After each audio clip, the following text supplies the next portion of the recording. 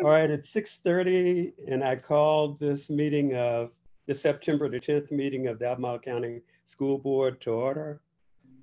Mrs. Carlson, do you have a motion?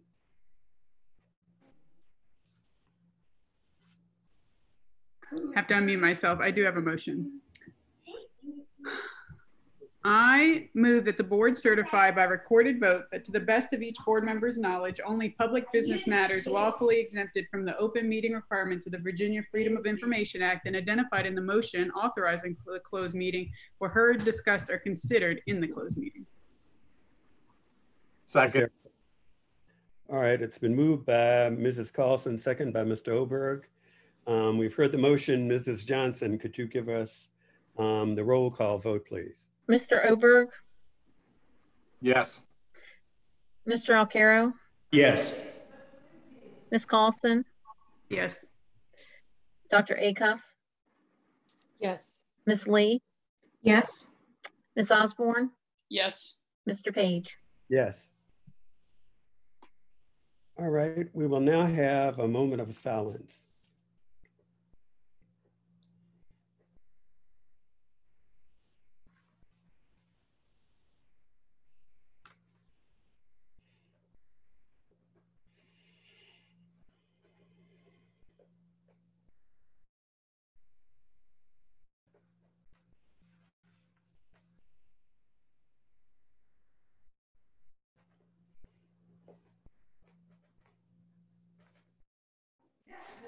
Okay, thank you.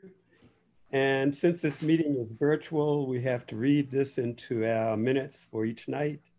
The minutes of this meeting should reflect that number one, this meeting is being held electronically, pursuant to Virginia state law and Albemarle County ordinance, because the COVID-19 pandemic makes it impracticable and unsafe to assemble a quorum physically in a single location. The meeting is being communicated to the public electronically through Zoom and streamed live on the Albemarle County Public Schools website. And public comment may be offered through the Zoom waiting room feature in accordance with the school board's protocol or by written submission. Could I have a motion to approve our agenda for tonight? I move that we approve the agenda. Second. Okay, moved by Mr. Alcaro, second by Dr. Acuff, that we approve the agenda. Ms. Johnston, roll call vote, please. Mr. Alcaro? Yes. Ms. Carlson? Yes. Dr. Acuff? Yes. Yes. Ms. Lee? Ms. Lee? Yes. Ms. Osborne? Yes. Mr. Oberg? Yes. Mr. Page? Yes. All right, we now need a motion for the approval of the consent agenda. I move that we approve the consent agenda. Second. Okay, was that Mrs. Moore? Osborne, yes. I mean, sorry about that, Ms. Osborne. All right, moved by Mr. Alcaro, second by Ms. Osborne, that we approve the consent agenda. Any discussion? I did want to just bring up that I really appreciate that the policies are now, we're now seeing the equity checklist on each policy. And I know that we had initially asked for just a check, but I really appreciate the added information that we've been getting on those, because it definitely helps me know how we're processing those kinds of things. So I appreciate it. Okay, thank you. All right, Ms. Johnson, could you give us the roll call vote on this? Ms. Carlson? Yes. Dr. Acuff? Yes. Ms. Lee? Yes. Ms. Osborne? Yes. Mr. Oberg? Yes. Mr. Alcaro? Yes. Mr. Page? Yes. And even though we have taken roll call votes, I guess for a formal introduction, each of our school board members, please give your district. Dr. Kate Acuff. Kate Acuff, Jack Jewett District. Jono Alcaro. John Alcaro at large. Okay, Mrs. Melanie Burkhardt. She doesn't appear to be on yet. Okay. All right, Ms. Katrina Carlson. Katrina Carlson, Rio District. Ms. Judy Lee. Judy Lee, Rivanna District. Dave Oberg. Dave Oberg, Whitehall. Ellen Osborne. Ellen Osborne, Scottsville District. Okay, Graham Page, Samuel Miller District. And we are down to public comment. So Mrs. Carlson. I'm going to read the public comment guidelines before we start. The school board invites and actively seeks the public's input in the matters relevant to school board governance and provides for time during its business meetings to hear from Albemarle County residents and community members. As authorized by ordinance of the County of Albemarle, the school board will hold its meetings electronically during the COVID-19 pandemic. The school board is nevertheless committed to encouraging public comment, and for this reason, there will be 2 ways for the public to provide comment. First, as always, written comments may be submitted to the school board clerk prior to the start of the meeting and will be given to all the school board members for review.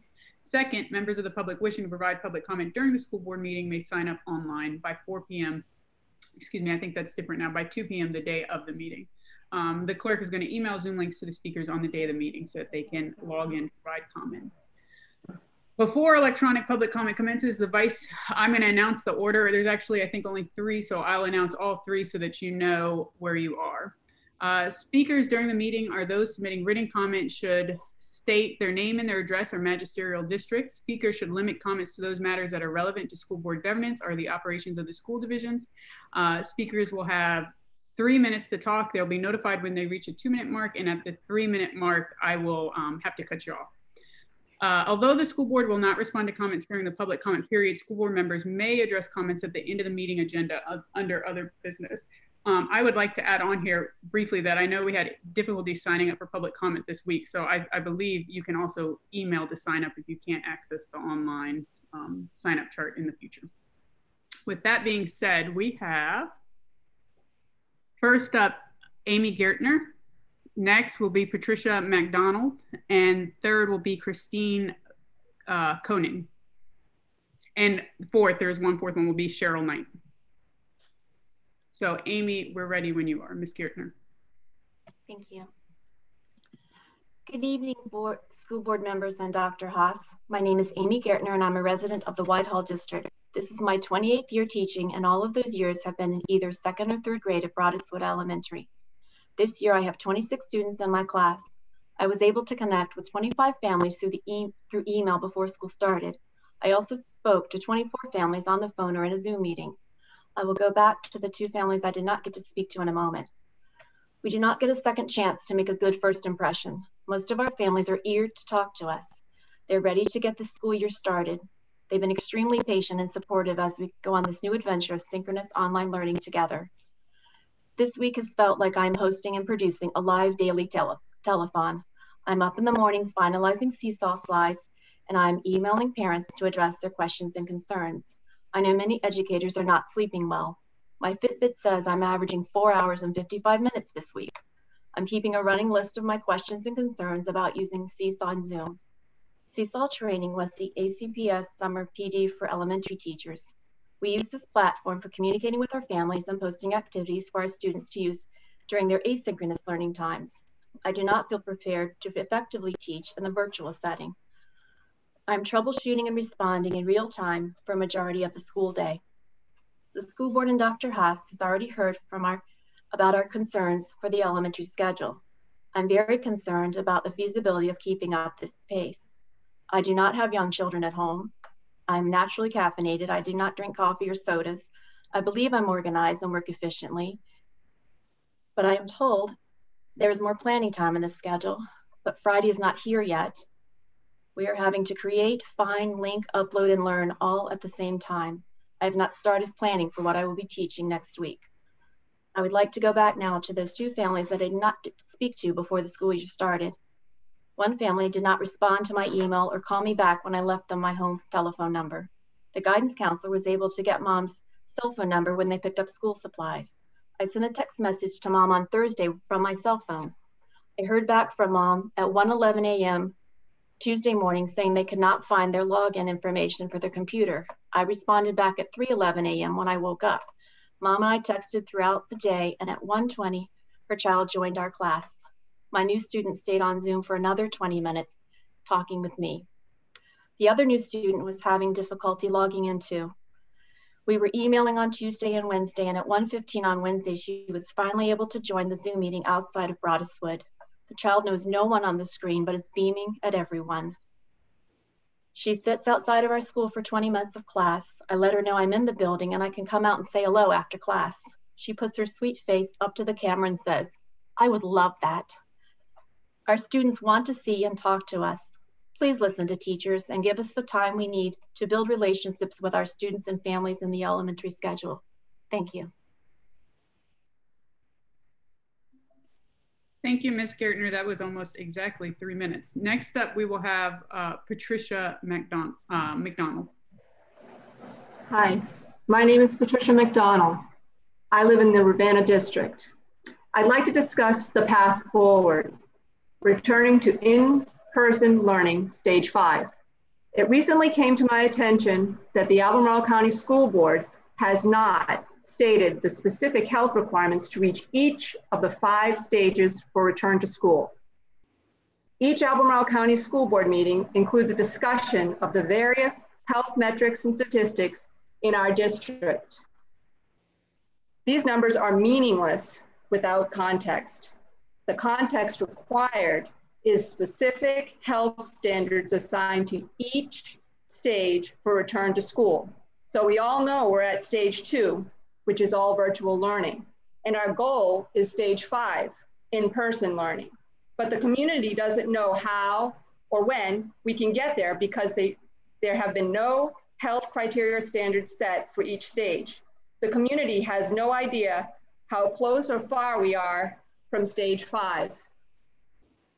The lack of clear, published health criteria for each stage increases uncertainty in the community and can give the appearance that the school board is acting arbitrarily. By publishing the 5 stages for return to school with the accompanying health metrics, the school board will increase transparency and promote understanding. Please adopt and publish the health benchmarks required to move through the 5 stages of return to school. Thank you. Thank you, Ms. McDonald. I'm sorry, I keep pausing on your name. I'm sorry. Thank you very much. The next speaker will be Christine Koenig. Hi, thank you. I'm Christine Koenig. I'm a resident of Whitehall. Tonight, I want to talk about my 4-year-old and our experience trying to get him special education services this summer. My son has speech problems and is difficult to understand. This past winter, he also began to stutter. It has affected him socially, emotionally, and psychologically. We were referred for a speech evaluation to the county schools back in spring. Unfortunately, this was just as everything was shutting down due to COVID-19. It was frustrating, but understandable. At that time, we were told that obviously they could not do it in person, but because my son is 4, it wasn't age appropriate to complete a virtual evaluation and that it wasn't allowed. As a parent, this was hard to accept, but we did the best we could these past several months. We ordered books, watched YouTube videos, and we were also able to get my son's hearing tested. Unfortunately, YouTube is no substitute for professional speech therapy. I contacted the special education department at least 4 times this summer. Each time I was told the same thing. Virtual was not allowed, it was inappropriate, and they wouldn't be able to get the necessary information for the evaluation. I was also told that in-person could not yet happen because they were trying to secure the space and the necessary PPE. The last time they told me they needed to find space and PPE was mid-August, when school buildings were empty and would be empty for months, and PPE shortages had substantial time to be addressed. The last message I left for the department, I begged them to consider using face shields or outdoor assessments or anything creative. In response, I was sent an email saying I can agree to an extension or move forward with our eligibility meeting and likely be denied services due to the lack of an evaluation. After a few email exchanges, I was offered a Zoom call this week to better understand what our options were for my son. During this meeting, I was told that they are resuming in-person services now, but also that if I didn't feel safe with in-person, that they could complete the evaluation virtually. How is it that after 6 months of virtual evaluations being age inappropriate and inadequate medium for doing evaluations, that suddenly that is no longer true? There are 5 weeks worth of children ahead of my son. We are looking at a 3-month process to get all the paperwork and necessary steps completed to enroll him. So realistically, with the holidays, it'll be January before he gets his first therapy session. The people I spoke with this week said they weren't allowed to tell me how many children were on that list after my son. But since he was added about 5 to 6 months ago, I can only imagine how many other children and families have been let down by the special education department this year. As we all know, there are small windows for opportunity to correct many of these issues before they cause lifelong consequences. How many of those windows closed because it was decided, what appears to be arbitrarily, virtual evaluation wasn't acceptable for young children this summer? This is reprehensible and shameful. The last thing I would like to point out is that UVA and private facilities were quick to transition to virtual and have actually been open for in-person sessions for children since the governor began reopening the state. So let's be clear that this disproportionately affects children and families who don't have the means to pay for private care. Thank you. Thank you, Ms. Koenig. Our last speaker will be Ms. Cheryl Knight. Thank you. I chose to speak this evening to say some things that are hard to hear. It seems to be an understatement. COVID-19 has had such a deleterious impact on our schools and communities. I have struggled through the first 3 days of live teaching on Zoom and trying to figure out how to meet the needs of the students that I serve. I've been overwhelmed. I've spoken to many elementary teachers who are feeling discouraged and just dog-tired from these first few days. A teacher I spoke with today was discussing how she could not see how she could possibly sustain this type of a schedule. She's coming to school at 6 a.m. and is working on school stuff until 9 p.m. and then turns around and does it again. Unfortunately, she is not unique. She wonders how she can provide feedback to the many asynchronous assignments and still plan for next week's instruction. I realize that this is the beginning of the year, and some of that is to be expected. Please ask for the teacher's feedback. Right now, most of us are too tired to sign up for public comment or put our thoughts on paper. I cannot be silent about this. Too many people are working way too hard. I fear for the health, both mental and physical, of our teachers as we continue down this road. Morale is a very tricky issue to tackle, and humans by nature tend to be negative. According to Professor Laurie Santos, who teaches the science of well-being at Yale and is the host of the Happiness Lab podcast. I don't want to come across as just complaining. This is not anyone's fault. We're in a pandemic and we need to care for each other. I am very thankful to the ACPS administration and to you, the school board, for the work that you have done, are doing, and will do in the future. I would be remiss if I did not make a request. I am requesting that the elementary schedule be reviewed, revisited, and feedback received from all stakeholders. I would be open to further conversations to discuss this with any of you. Thank you for your service to the ACPS community. Thank you for those comments, Ms. Knight. That concludes our public comment sign up, and I would turn the speaker back to you, Mr. Page. Okay, thank you, Mrs. Carlson, and thank you to all of our speakers. We will now have our spotlight on education led tonight by our student rep, Miss Melanie Burkhardt. Thank you, Mr. Page. As the student representative on the school board, it's an honor for me to introduce this evening's recognitions because we are paying tribute to a program and educators that have had a significant impact on students. I think it's safe to say that from its inception, the strategies and practices around culturally responsive teaching have changed the lives of my classmates. That's safe to say because these gains have been documented as part of the rigorous progress that leads to educators becoming certified in culturally responsive teaching. Unless an educator can prove that their teaching methods and relationships have improved student performance, they do not qualify as culturally responsive educators. That's a high bar for excellence, and perhaps it's why our school division is the only one in the state that asks this of its educators and delivers this to its students. Last month, during our 5th Equity Conference, 23 educators earned their certifications and 40 educators received their micro-credential in Culturally Responsive Teaching, or CRT. These were the highest numbers in the program to date, as was the size of the conference's audience. There were several thought-provoking presentations, and one in particular that I hope one of our guests will explain was being comfortable in the uncomfortable, creating an environment of academic risk takers. I think this sums up both the promise and the purpose of the program. Another highlight was the naming of our Equity Educator of the Year, Kimberly Gibson. Ms. Gibson has served the students and families of Albemarle County for more than 30 years, and I really admire research she uses to describe why CRT is so essential.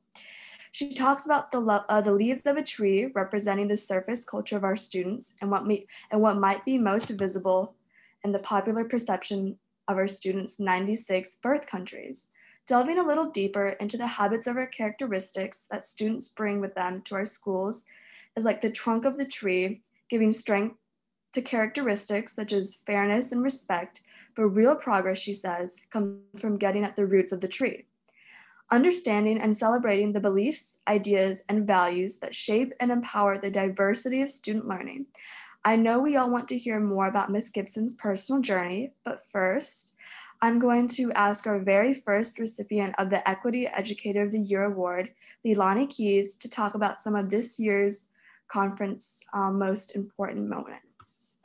Thank you so much, Ms. Burkhart. Good evening to everyone.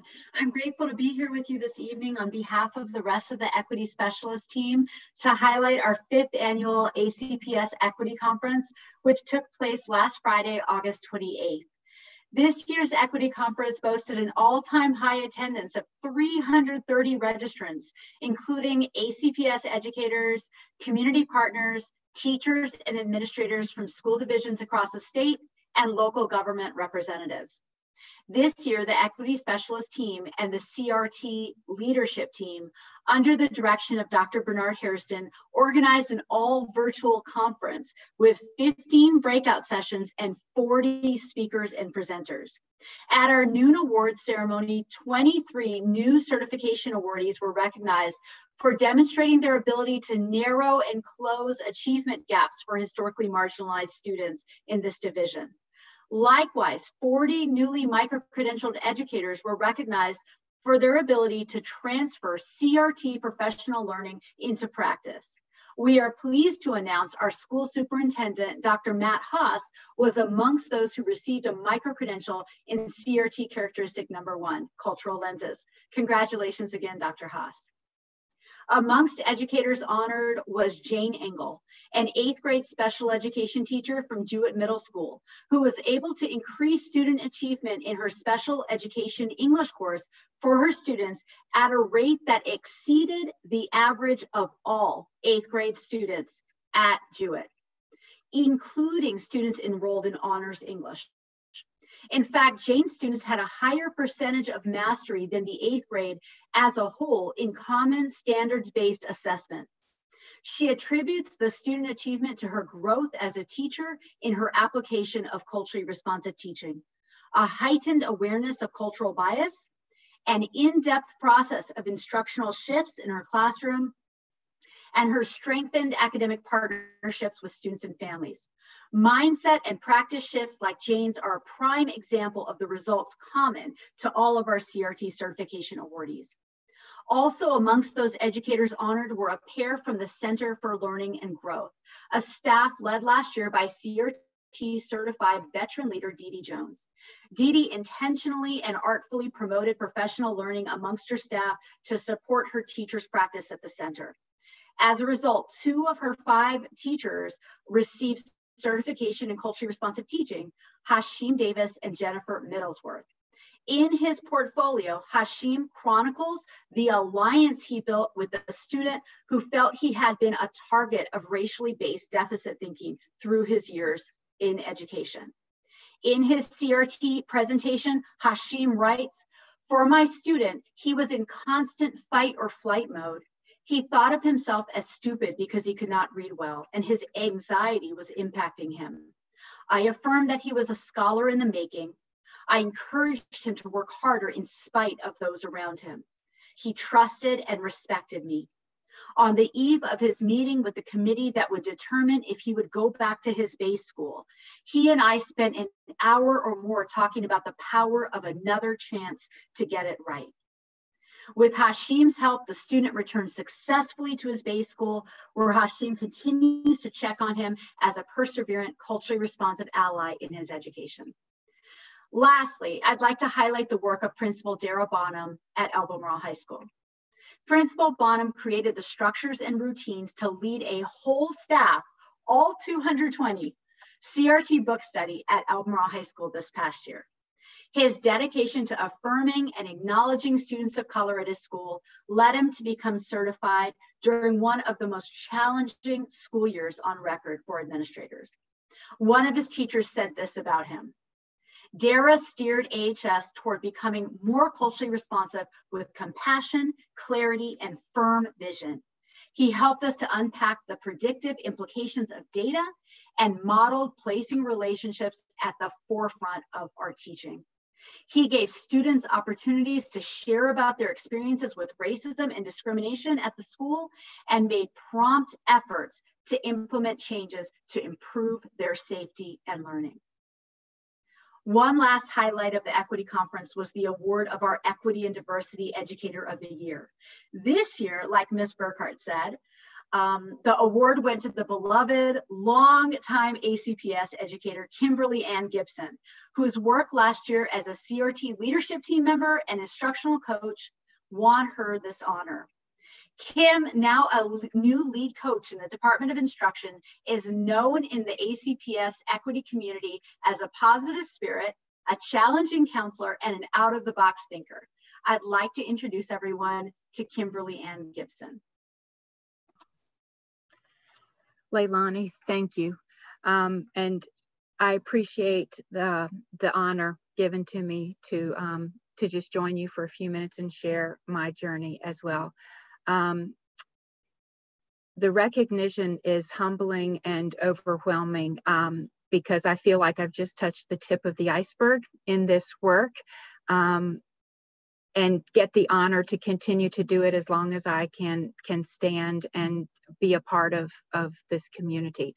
But to share with you a couple of the significant portions of my trip over the past 30 years, I feel like CRT, as Leilani was explaining so well with all of the examples from this year, and that you, if you go into the examples from preceding years and talk to culturally responsive educators, both certified and not certified or credentialed, what you'll find, I think, is that their work aligns with the mission of this county and the rewording of relationships first, then relevance, and then rigor.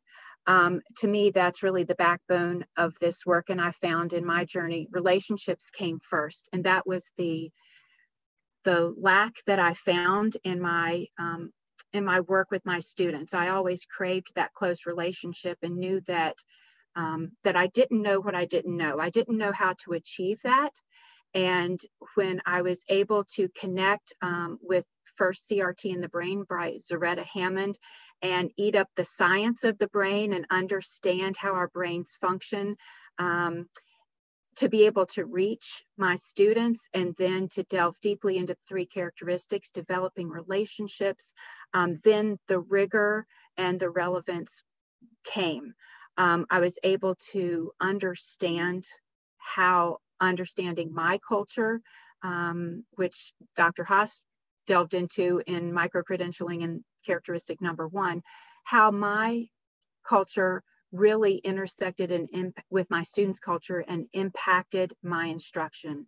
And that was huge, because once I understood that, then I could meet them, I could help bridge the gap, and understand things like with my beloved students, that things like I thought I was nagging them, so I backed off of my African-American male students, and they challenged me.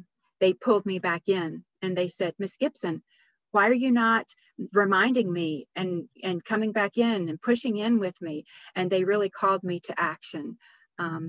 So that, coupled with studying the data over so many years and studying the data with faculties who were supremely skilled and intelligent and hardworking, and yet seeing the numbers not move, I felt like I was in a Groundhog Day of Einstein's definition of insanity. We're doing the same thing over and over again, and we're not getting results. And I'm here to tell you that CRT, culturally responsive teaching, is the results. Milani alluded to that in her introduction. If you were to ask me why CRT, what makes the difference, I would say that CRT is best practices, but it's more than best practices.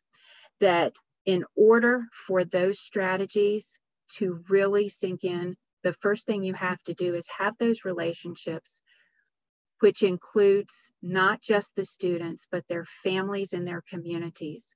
They have to feel safe.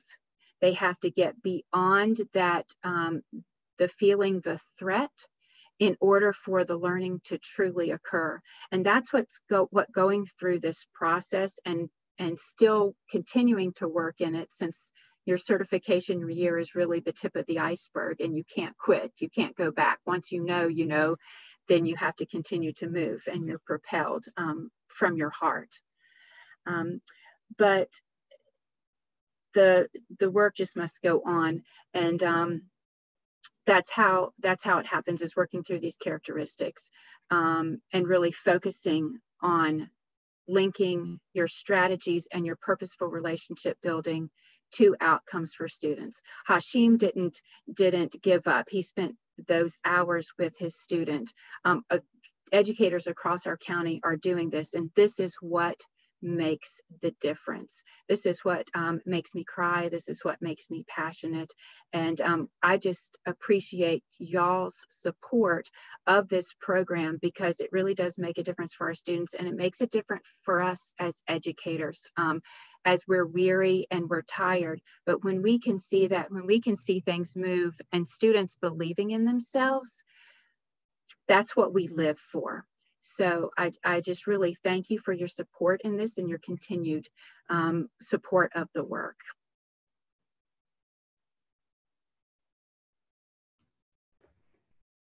Thank you, Mrs. Keys and Ms. Gibson.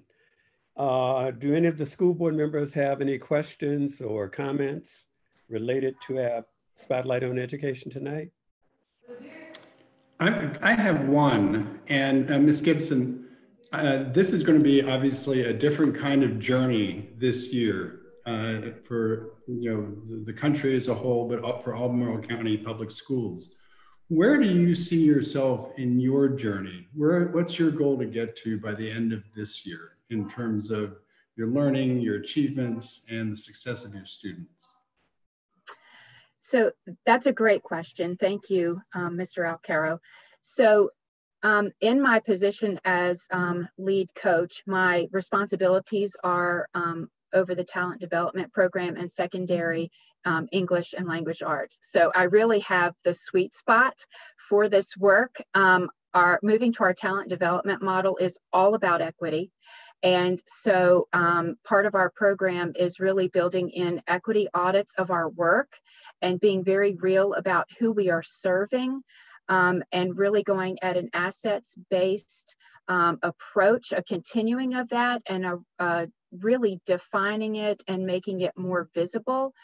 So that's our goal there. And all of our talent development resource teachers are 100% on board and doing that work right now.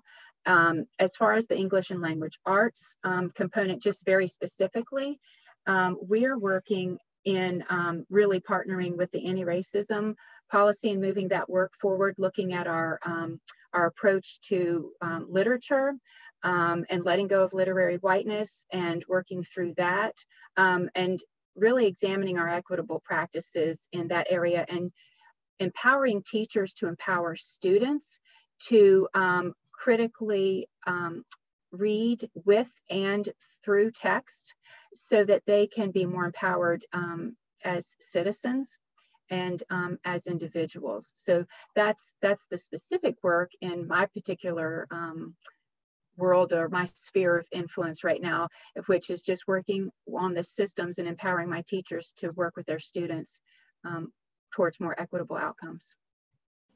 Thank you so much. Thank you. Are there any other questions or comments related to Spotlight on Education or directed to Mrs. Keys or Mrs. Gibson? I guess I have one for Mrs. Keys. What do you think the impact of being virtual will have on recruitment for the CRT program? You're muted. Thank you for that question, Ms. Sakoff. We actually just had 2 information sessions these last couple of weeks on September 2nd and September 10th. And our information sessions are a time for us to galvanize collective efficacy around CRT work in our division. And we had 100 total educators attend the information sessions. In our cohorts currently, we have 200 people signed up for our cohorts. So virtual, the virtual environment, although educators are nervous and anxious of what it will be to be a culturally responsive teacher in a virtual environment, we have assured them that it is the collective efficacy and our collective action that will see us through. It is our work with each other, our encouragement of each other, our building our own virtual reality here, and what it means to be a culturally responsive educator. That's what will get us all through. And so we're excited about this movement that we have that's continuing to gain momentum this year. Thank you. Any other comments or questions? Well, thank you, Mrs. Key and Mrs. Gibson, for that wonderful presentation. And we really appreciate all of the work that you are doing to promote CRT in the county schools. So thank you so very, very much for the presentation tonight. Thank you.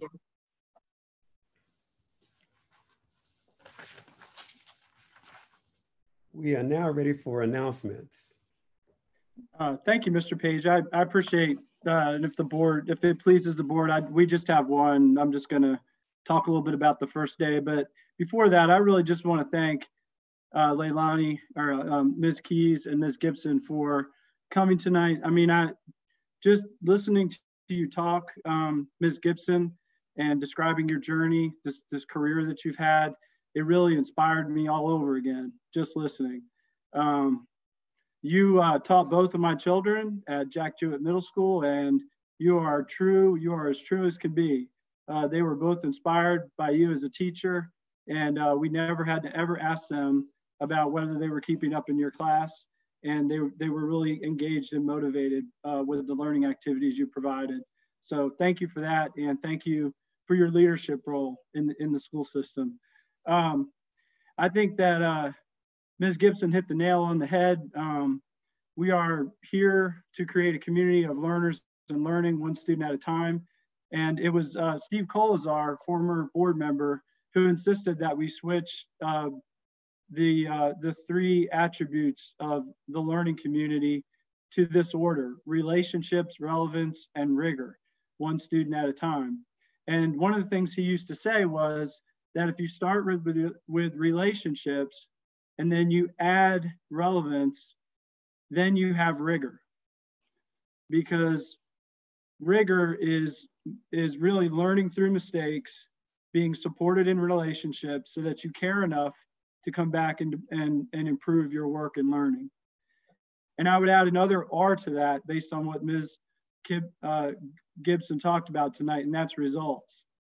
That is the one student at a time. It is a result, one student at a time, through those 3 other attributes.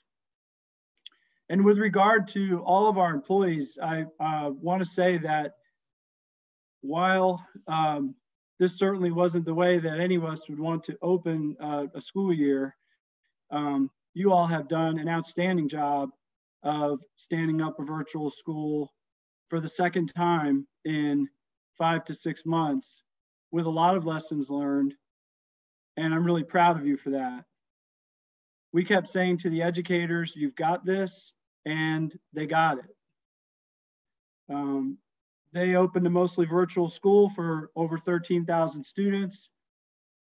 And your learning curve, whether you were teaching virtually, in which that is about 90 97% of our students are in a virtual learning environment right now. Or if you're in person, or if you're manning childcare for Albemarle employees, or preparing or delivering meals along bus routes, or keeping our buildings and air clean and up and running, or, and this is a big or, handling the hundreds of phone calls and emails coming into our technology service desks and schools, they did it. And now that we're up and running, we will keep getting better. While not everyone is satisfied, I've heard super positive feedback from students, families, and staff. Like I said, we can always improve, but it was a great start. And on behalf of my staff at the central level, I just want to thank everyone for that.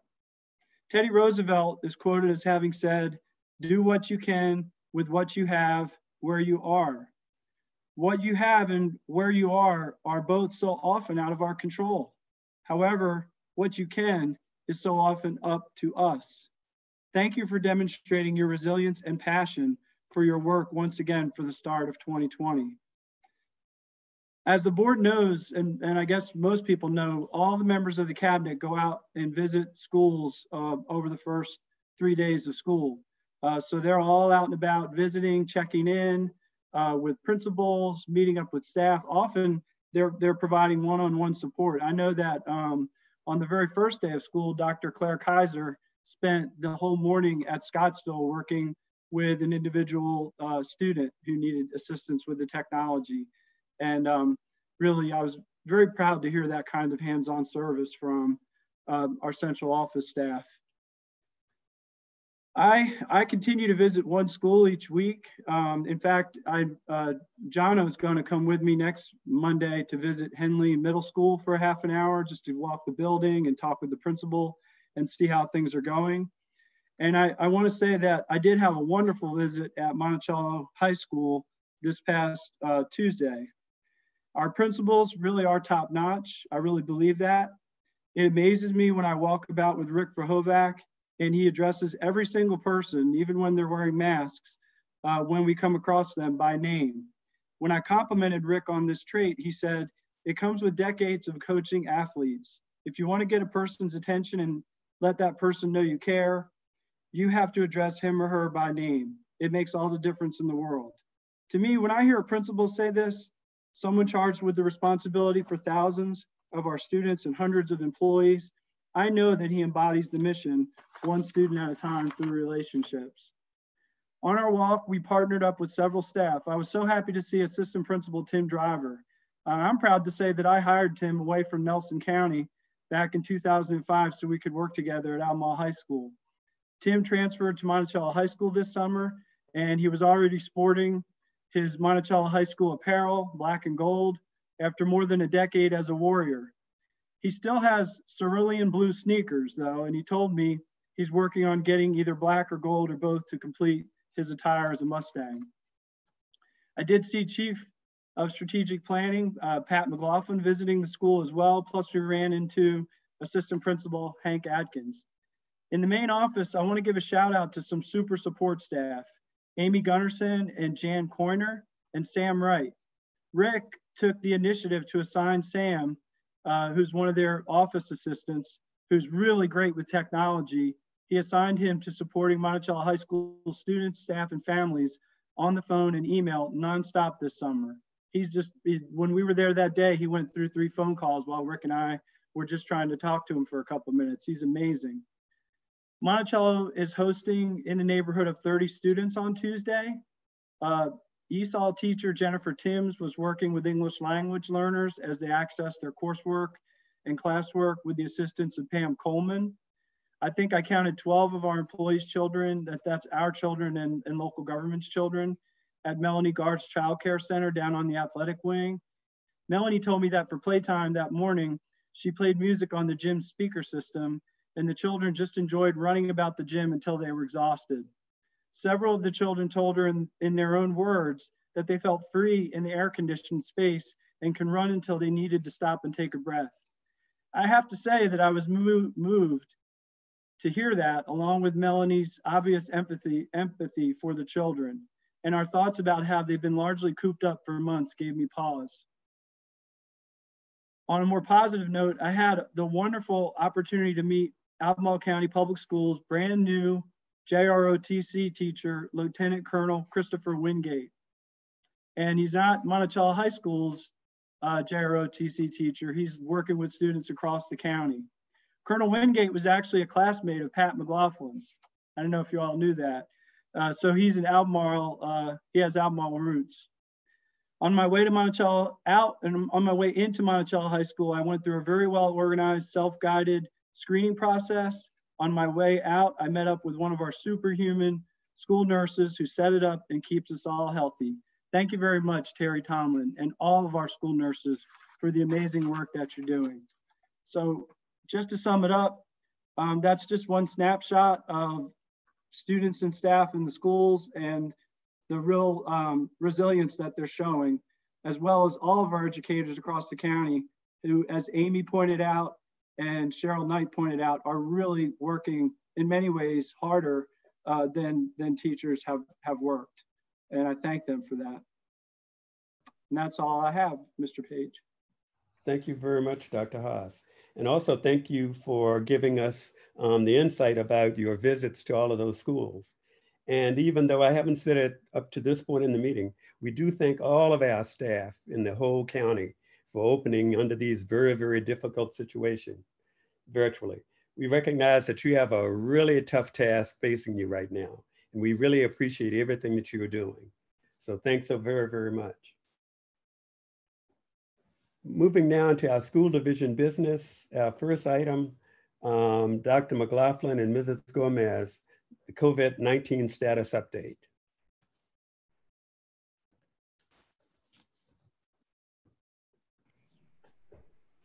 Hi, good evening, board members. I'm Pat McLaughlin, Chief of Strategic Planning, and I'm here tonight with Eileen Gomez to provide you an update on our local COVID statistics. As you recall, our return to school plan outlined multiple factors that we will use to determine when we'll move from one stage to another as we weather the COVID crisis. Per your request at each board meeting, we'll provide updates in regard to one of the factors, the current COVID-19 conditions in the region, and in particular, our community transmission and testing positivity rates. All data that you see tonight has been provided by the Virginia Department of Health, and it's important to note that these statistics and trend data are one factor in determining whether to move forward or back in our return to school stages. It's recommended that the board continue to look at all factors collectively as these decisions are made. And at this time, I'll turn things over to Eileen to take you through our latest statistics. Good evening, everybody. Thank you, Dr. McLaughlin. I'm going to show you first the case incident rate or the burden for Albemarle County. They provide us these updates every week, and we're providing them to you every 2 weeks. And you can see these numbers here. This is cases per 100,000 in Albemarle County. We started in the middle of August, a little higher than we are right now, but you can see it's a little up and down. This is considered a fluctuating trend, but the numbers right now, as of September 7th, 7.8, that looks good compared to 2 weeks ago, especially. Can we go to the next one? Here we are. The percent positivity, this you'll recall is the percent of people who take the COVID test who test positive. The trend is fluctuating, but it's pretty a close, tight fluctuation. And this is considered kind of a low, moderate rate of percent positivity. And we move to Charlottesville, you can see that their situation's a little different. They have actually seen a pretty consistent increase in the number of cases per 100,000. And they've seen this for 19 days in a row. So that is definitely considered an increasing trend. You can see this most recent data was 32.1 per 100,000. But their testing positivity rates actually are roughly the same as Albemarle counties, with 6.4 considered moderate. And the trend has been fluctuating over the last month or so. And I guess that's it on those two measures that we've been following. Any questions on that? Do the Charlottesville numbers include the UVA numbers? Yes, they do. Mm-hmm. Has there been any additional guidance on what Dr. Acuff brought up last time about how the testing positivity rate might not be the best indicator, or the amount of positive, say it for me, did I say it right the first time? How it might not be a good indicator given that they're suggesting that you only test people who have symptoms? Well, I think that locally, they still think that's a good indicator, because I think locally they are testing people who both have symptoms and who don't have symptoms. And they were very happy to report that it seems, anecdotally anyway, from the healthcare providers, that the testing turnaround time has been what we want it to be. It's been 24 to 72 hours at most of the testing sites. So that's been good. But I think that the percent positivity is still considered by the health authorities something that you should monitor to monitor the trends. Thank you. Are there any other questions for Dr. McLaughlin or Mrs. Gomez? I guess, Eileen, a question, the really high positivity rate in Charlottesville, you say that that includes both UVA's population as well as the community. Yes. I guess I'm concerned when I look at the dashboards, not our dashboard, but like the Thomas Jefferson Health District dashboard, then the university dashboard, they're not consolidated. I mean, and so you have to sort of do the math.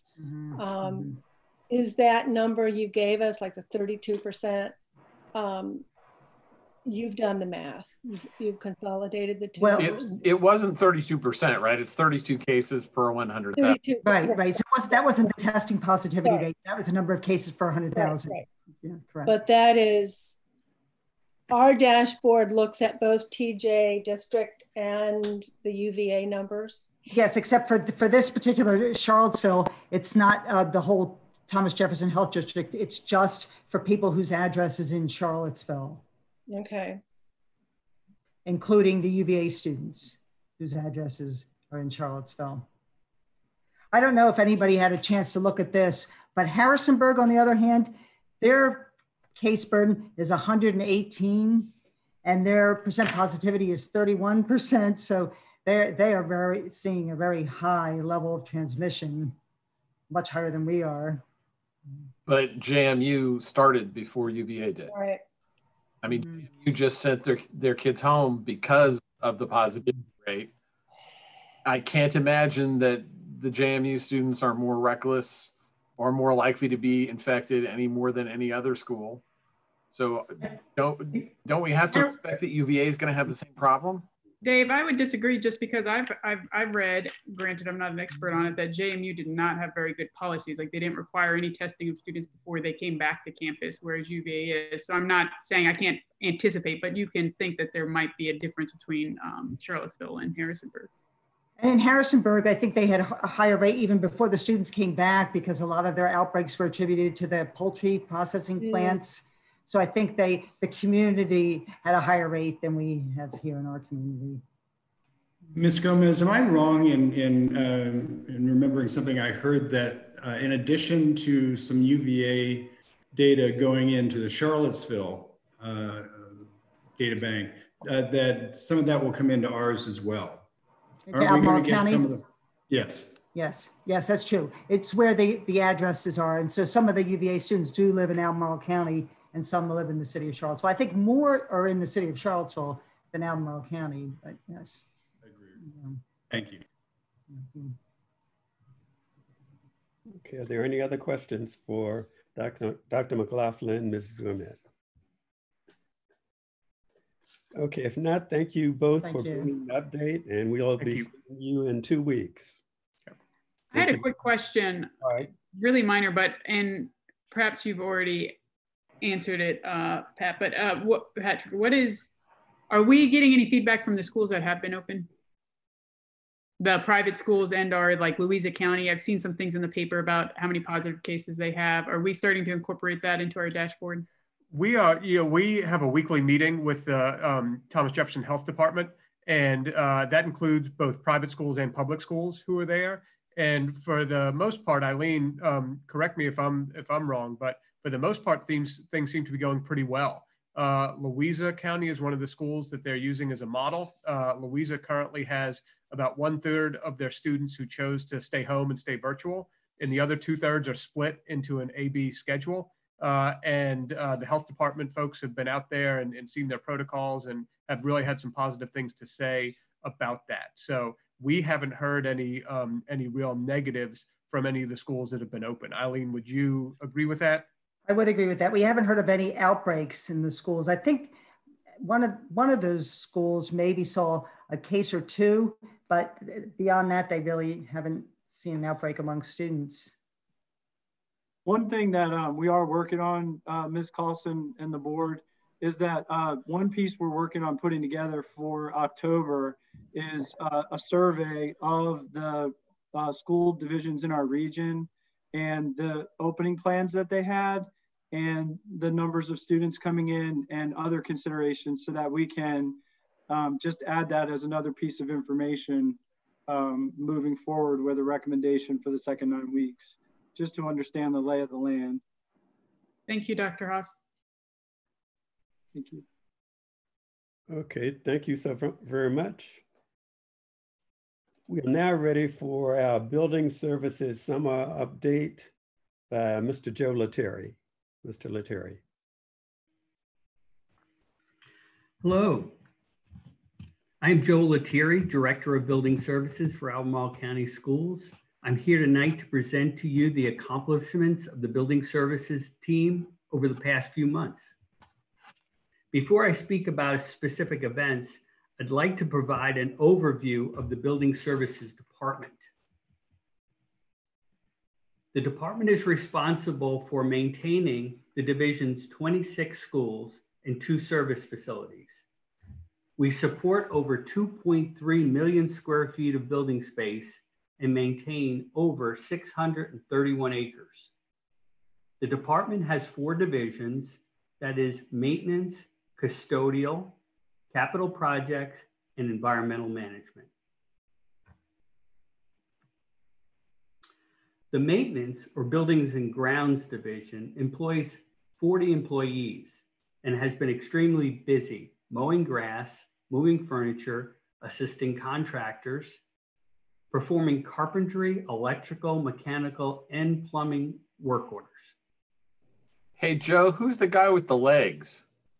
I had to get that in.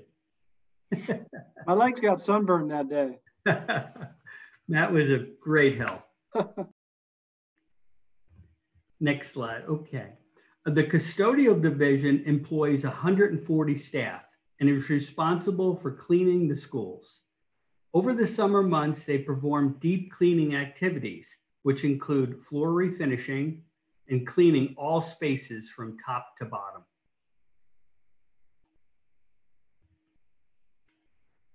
The summer cleaning checklist is simply one tool the custodians use to ensure the buildings are ready once the students and teachers arrive. Again, all spaces are cleaned from top to bottom. The custodians do incredible work. The environmental division has been very busy with the COVID pandemic response and preparation. They have created plans for physically distancing, procured and distributed COVID-19 supplies to all schools, and have installed COVID-19 related signage in all buildings. In addition to COVID-19 works, the environmental group was successful in bidding and securing a contractor to make improvements to the Stony Point well system and work with the Ravenna Solid Waste Authority to infill the basin near the Transportation Department. Before and after shots here. Okay, now on to capital improvements.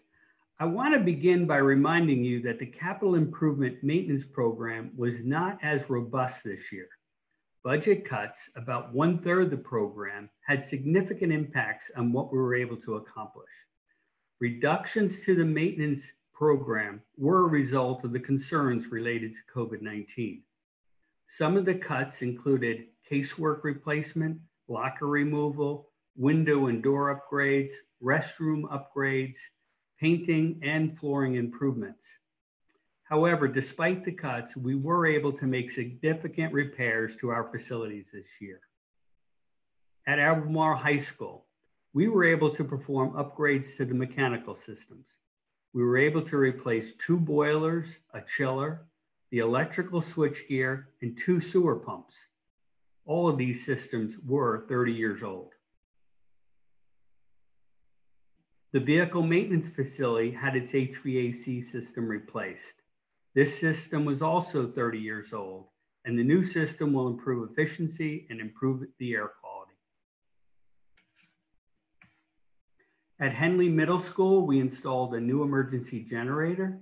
The generator not only improved the backup power for life safety systems, but also allowed the phones and various kitchen equipment to remain operable in the time of a power outage.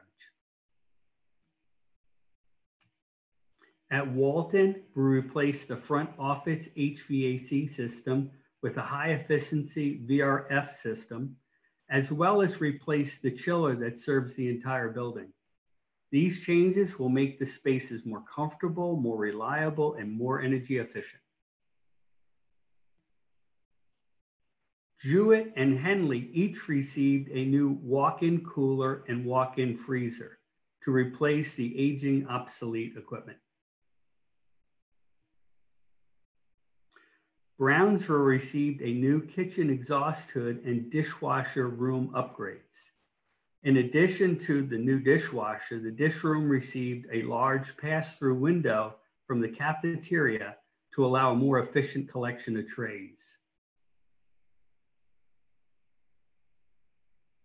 We were able to renovate the kitchen serving area at Jewett, which included serving line improvements and a new security gate. The main objective here was to increase the efficiency of serving foods to the students. Walton, Woodbrook, and Albemarle High School received new roofs on a significant portion of each building. Over 124,000 square feet of roof was replaced, or approximately 3 acres.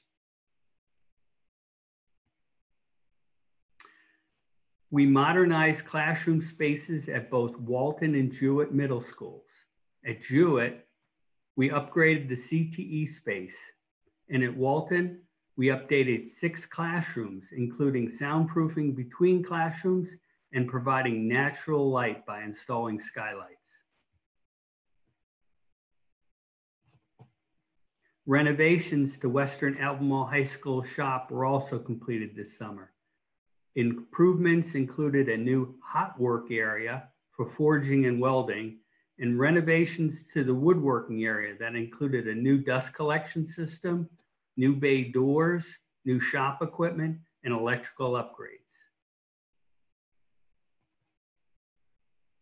A 6 classroom trailer was installed at Baker Butler, which included bathrooms, technology, security locks, and furniture. Mountain View received new signage on the building, at the road, and within the building.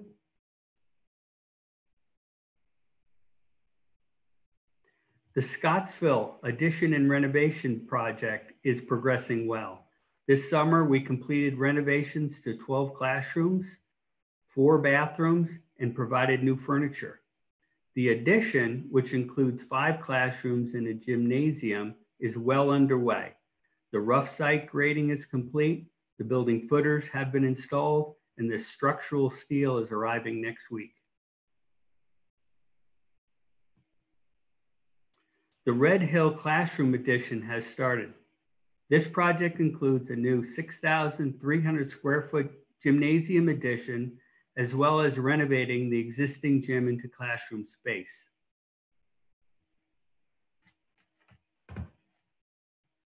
Before I conclude, I'd like to acknowledge and thank not only the building services staff, but also the staff from the Department of Facilities Development for their help in the execution of these capital projects. We have a great partnership with them. And with that, I would just like to end with a big thank you for your support. And I'd be happy to answer any questions. Thank you very much, Mr. Lettieri. Are there any questions from board members for Mr. Lettieri on building services? Joe, I just want to say that I really appreciate everything you've done. Thank you, David. Joe, your whole team is terrific. And, you know, I really missed being in the schools this summer because one of the fun parts was to walk around and see all of the projects that your folks were working on.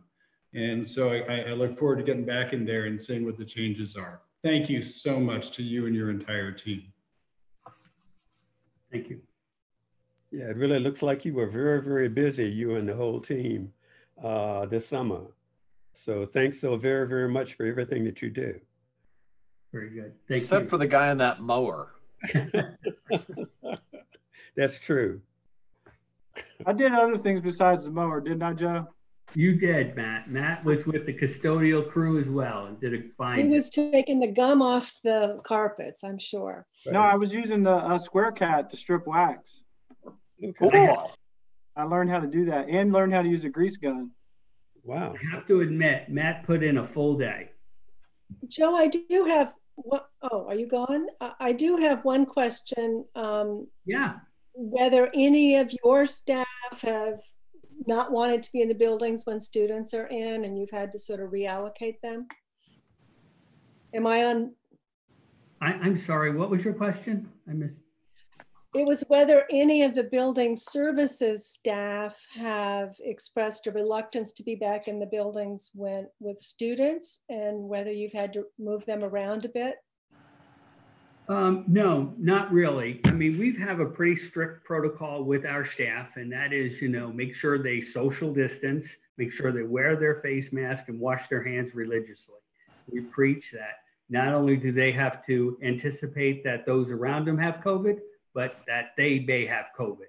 So we've been, my staff has accepted it pretty well and don't have any problems at this time or complaints. Thank you. Okay, thank you very much, Mr. Lettieri. Right. There being no further questions, we'll move to a presentation of the new grading policy led by Jay Thomas. Mr. Thomas. Yeah, good evening, everybody.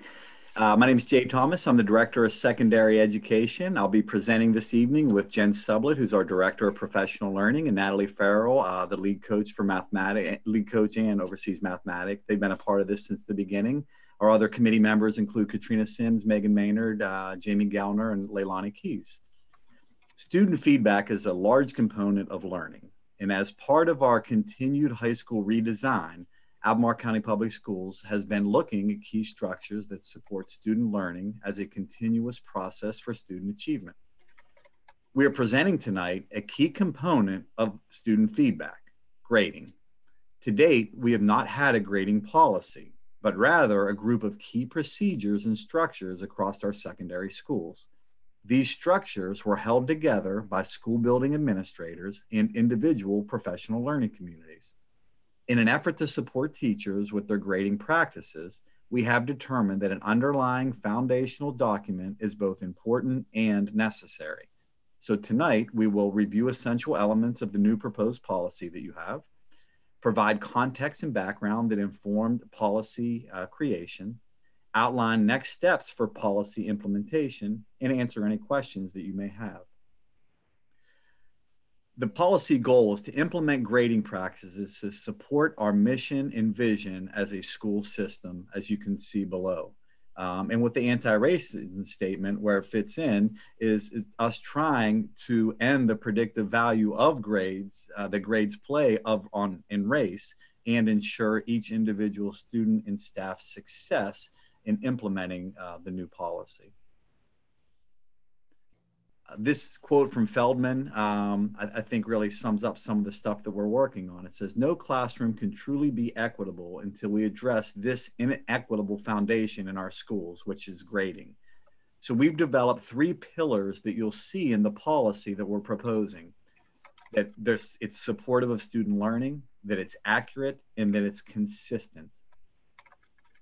As you read through the grading policy, one of the excerpts that we wanted to share that really jumps out is that grades or grading are the representation of student achievement, either a letter or a number score, and should accurately represent a student's mastery of course standards. The purpose of a grade is to communicate student achievements at a point in time. Grades will be accurate, supportive of student learning, and consistent. So now I'd like to turn it over to Jen Sublett to talk to us about how we got to this point. Thank you very much, Jay. Jen Sublett, Director of Professional Learning. And we wanted to give a little context for the work that we've done before developing this policy to really highlight some of the ways in which we've worked with teachers and created shared buy-in for the work that we're doing now. In 2018, we gave a survey to all of our secondary classroom teachers, and we really pushed to make sure that that survey actually was completed by every single one of them. We brought the teachers together then, middle school teachers and high school teachers, to do a protocol of reflection through the feedback that we got. What we found was that there was a lot of variance in classroom policies and practices across our schools.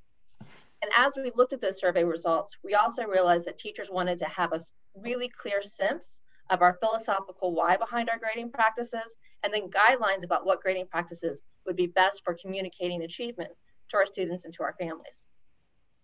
This gave us the foundation to launch a professional development cohort program that began in summer of 2019. And we've sustained that professional plan through the year, including this summer in 2020. We've created cohorts of teachers from all of our secondary schools who've come together with nationally recognized experts to look at not only our current practices and to push back against them, but also to look at other models and practices that might better align with our mission and vision. To date, we have had 215 teachers join this cohort, and they represent faculty members of all of our secondary schools.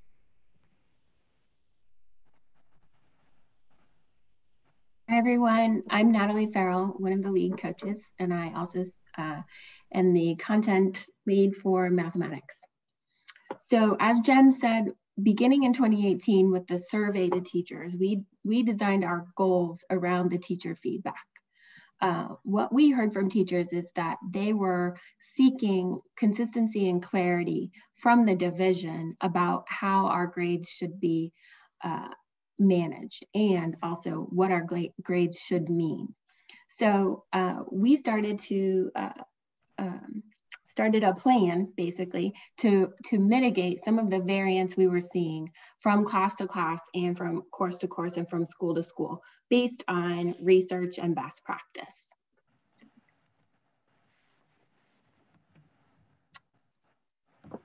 We missed a slide, Jay. Yep, okay.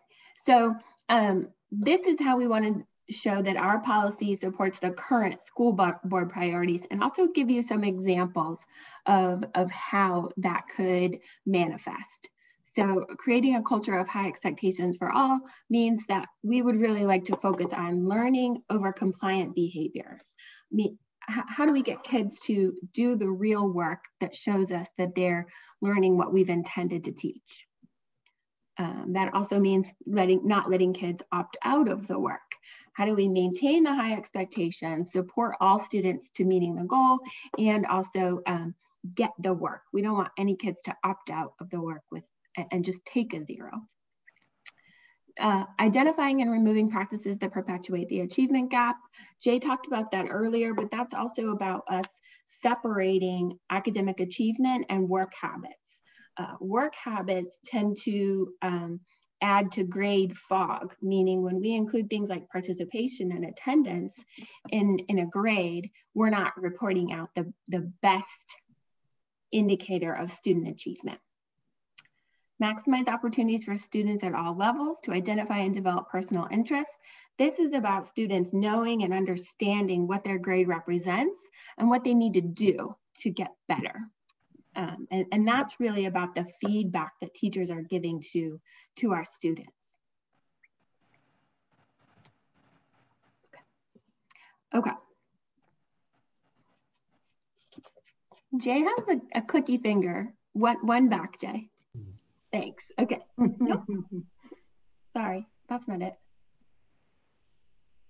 Next.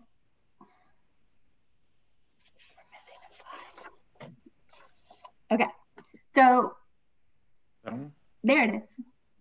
Okay, so layering all of that learning, in the spring, we started to develop our policy with the whole team. So what we wanted to do is maintain those core beliefs of our division and our division philosophy, which are really outlined in those 3 big pillars: supportive of student learning, consistency, and accuracy, to start to design this policy. So we started by reviewing policies from other divisions all around Virginia, but also nationwide. We worked with EAB to compile some research around grading practices. We also put this policy in front of Ken O'Connor and Rick Wormley. They are well-known grading experts and consultants, so we wanted to make sure what we were writing was aligned with the best things we know about grading. And then we also hosted some community forums with parents and Ken O'Connor to answer some questions about what grades do for our kids. And we put the policy in front of all the cohort teachers, all the administrators across the division, and also the central office staff to get feedback. Which has actually led us to this point. So what we would like to do is continue pushing forward with learning and growing and building up the appropriate systems and structures that would support putting this policy into practice. We're working really hard with our school-based administrators right now, ensuring that they have everything that they need to support not only virtual learning, but all learning moving forward with the right and best practices for students that support teaching and learning when it comes to grades. We're working on launching a micro-credential course that would onboard more teachers to learning about grading practices this fall. And also really the big work would be outlining the regulations that align to the policy, meaning bringing teachers and students in and really talking through how this policy looks in practice and how it will align and support and be most productive for teachers and students, and also, you know, our the technology, the grade books that we currently use.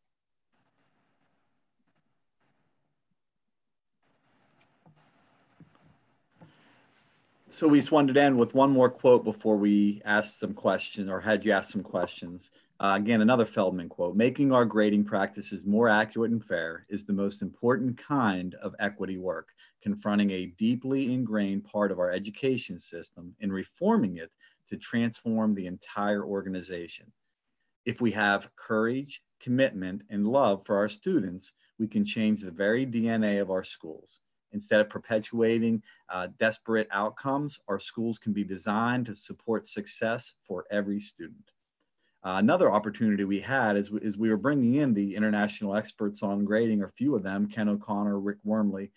We had a chance to put this proposed policy in front of them to review and give us some feedback before we even brought it to you. So we do thank them for that as well. So with that, we'll pause and see if you have any questions.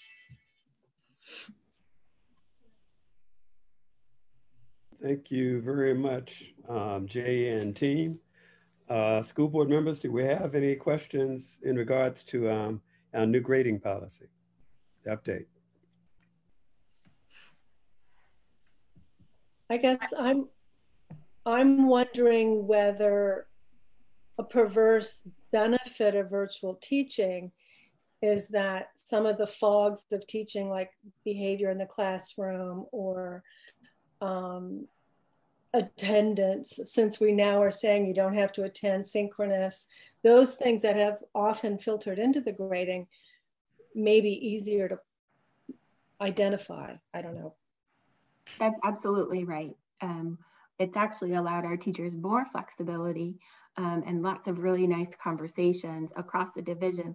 Being virtual has actually brought us a little bit closer together because we can get on Zoom and we don't have to get people from Western and Monticello and Albemarle to one place. So we've had some really productive conversations around just that thing.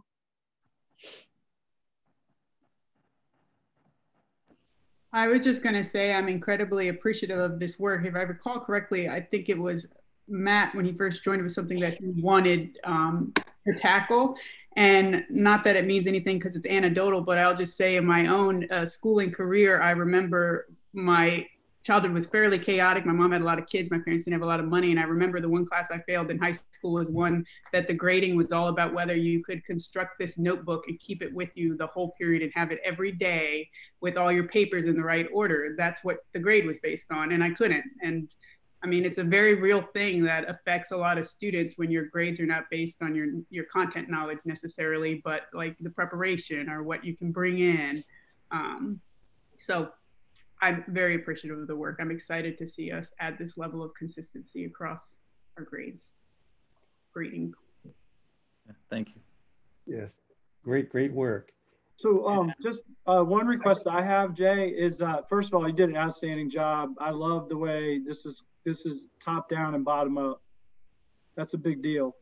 But what I would ask is if Jay, would you go back and dig up the survey results from this? We did the survey, I think it's been a couple of years ago now, hasn't it? 2018, yeah. Yeah, so for some of the board members that were newer to the board, they might appreciate seeing the results from the survey, because it does, like you were mentioning earlier, how inconsistent the grading was across schools and classrooms within schools on some pretty key areas. And then we did have teachers say, wow, I mean, we really want to be more consistent with each other. And I think that was the launching pad for us to begin to work on this. So I'm also excited about the micro-credential for grading. It is a critical practice for teachers. It's also the area of the greatest malpractice that we have in education. And none of our other reforms will move forward and have the impact they can have unless we become more accurate with assessing and reporting student performance. So I appreciate it, but if you could do that, I think that would be well received by the board. Absolutely, we'll get it. Thank you. Yep. Hey, just one more thing. I'm not familiar with all the experts cited in this, so if you could just forward this slide set with the links, that would be great. Okay. All right, you can see school board members at the bottom of this slide. Since this is an action item, the steps that probably we could or should take in order to move this forward. So I don't think we had a whole lot of proposed changes with the policy.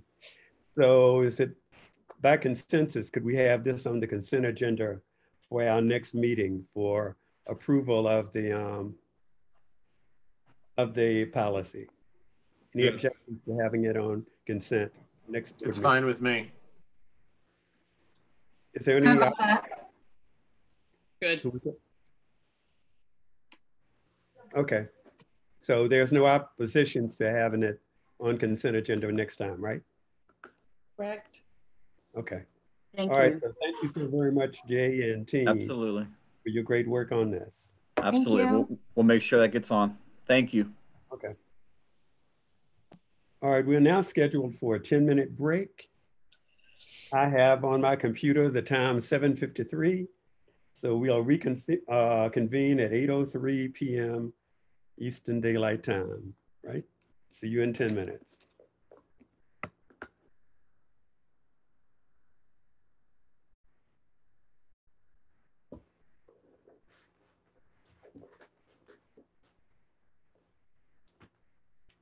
Hey, Graham, I don't think you're muted, just in case, just so you know. All right, thanks, thanks, Katrina.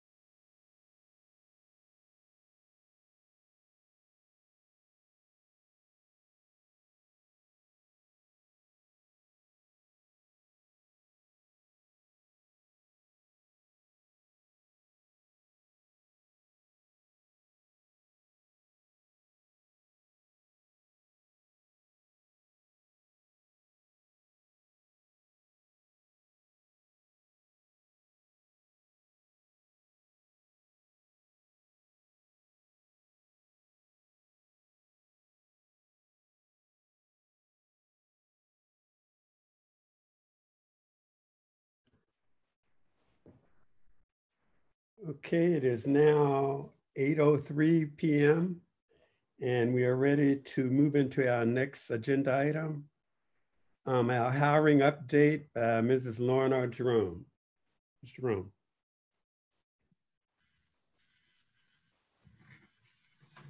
Good evening. Lorna Jerome, Director of Human Resources. Thank you for this opportunity this evening to share information to date regarding the hiring of our licensed employees, our teachers and administrators. As you listen to this information, you will notice that we have hired a significantly lower number of teachers than our recent trends have shown. We are very cognizant of the impact that COVID-19 has had on the number of vacant positions we have. With a decrease in budget and staffing allocation, coupled with a decrease in student enrollment, all due to the pandemic, we did less hiring. What hasn't changed is our unwavering focus on hiring the best teachers and administrators for our students, with a significant focus on the hiring of minority educators. Our goal continues to be to have our teacher demographic match our student demographic. As we know, we have a ways to go to align the student and teacher demographics. In his 100-day report, Dr. Haas shared that if we were to hire 25 minority teachers each year over the course of 8 to 10 years, we would meet that goal. We've used that number of 25 as our target. You will see that we've fallen short of that this year, but we continue to take deliberate action to keep our focus on this incredibly important need. The hiring numbers that you see tonight only tell part of the recruitment and hiring story. They don't include the number of teachers that have exited our division due to retirement or resignation, nor do they include the makeup of each applicant pool or school's ability to hire, or those candidates that were made offers and chose a different path. We are working to develop a dashboard that will have some of this information more readily available in real time. Additionally, as in the past, we will share our annual report in December, which provides comprehensive data on all of our employees, including resignations and retirees, broken down by gender and race. Tonight, you'll be hearing where we are to date with our hiring. We'll talk about some strategic hiring practices, our current state and trends, and provide a new teacher focus. With that, I'd like to turn it over to Mr. John McQuilkin to provide the board with some of the strategic hiring trends. Good evening. I'm John McQuilkin, and I'm the Recruitment and Diversity Coordinator here in Human Resources. Each year, we review and refine our recruiting and hiring practices as we work toward the goal of increasing the diversity of our teaching staff. To that end, this year, we piloted several new strategies while continuing to build on the success of existing programs. I'll begin with a few new things we did behind the scenes on the administrative side. One of these was the introduction of the Educator Professional Inventory, or EPI, candidate assessment tool. The EPI is a research-based instrument developed by experts at Harvard University and the University of Chicago, which allows principals to quickly identify candidates most likely to provide the highest student gains over the course of a school year, much like our screening interview process did in previous years. One of the advantages the EPI offers over the traditional screening interview is that because it is a blind, skill-based assessment, it helps to reduce bias in the hiring process by allowing principals to focus on proven predictors of teacher success rather than subjective measures. It also provides principals with a personalized professional development pathway for their new teacher hires based on their identified strengths and opportunities for growth. It's important to note that research has shown that the EPI assessment does not discriminate against protected classes, though novice teachers across the board do tend to slow slightly lower than experienced teachers. Of course, all of our administrators were trained on how to interpret EPI scores. Dr. Kaiser will provide some additional information about the EPI tool later in our presentation. To further address the issue of bias, we developed new training for our administrators on mitigating the impact of bias during the interview process. This training focused on increased awareness of the different types of bias that can affect decision-making and using best practices for interviewing. Switching to some of the active recruiting strategies we use this year, knowing that there is a great deal of competition for qualified minority teachers, we continue to make a purposeful effort to build relationships with prospective teachers of color early in the hiring season. Through outreach via phone and email, frequent follow-up conversations, and early interviews, we were able to offer 4 early contracts to minority candidates in February and multiple additional offers throughout the spring and summer as a result of these focused efforts. Just one quick example of how this work can pay off. Excuse me. I reached out to a prospective teacher of color in early December. It was still very early in the hiring process, and I just wanted to get a sense of her interest for the coming school year. She shared that she was moving to Charlottesville in January and was looking for part-time work for the rest of the school year. From our conversations, I knew she had a background in AVID, so I connected her with one of our middle school principals who was looking for a teaching assistant for the rest of the year. She interviewed, was hired pretty much right on the spot, and wound up being one of our very first hires this year for a teaching position. This is just one example of how this kind of one-on-one outreach can be successful, and there were others this year. This work takes time. It's one candidate at a time, but it can definitely have an impact.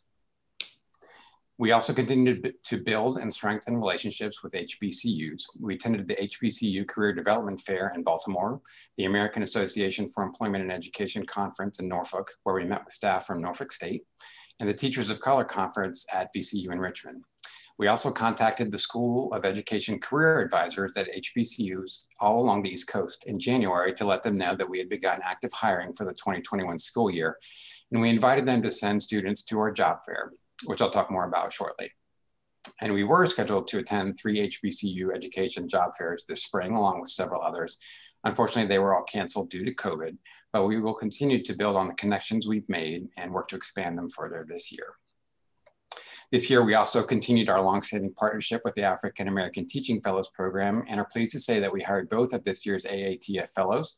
We're really excited and proud that they're starting their careers here in Albemarle County Public Schools. And Dr. Kaiser will be sharing a little more about them with you in just a few minutes. Some of the new initiatives started this year include the Albemarle Fellows Program, which was a partnership with the UVA's Curry School of Education to offer students completing their education degree a year-long opportunity to work as a teaching assistant while completing their student teaching requirement. This not only provided the student teacher with a comprehensive year-long internship, as opposed to the typical 9-week student teacher experience, but also allowed them to earn a salary during the year to help pay for their education expenses. One of our most promising early contract hires this year was an Albemarle Fellow. In February, we held a job fair at K-Tech with more than 80 job seekers in attendance.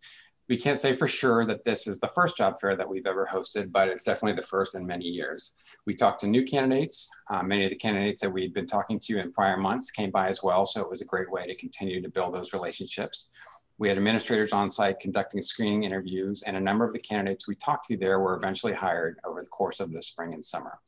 Staff from Transportation Department and the Extended Day Program were also in attendance.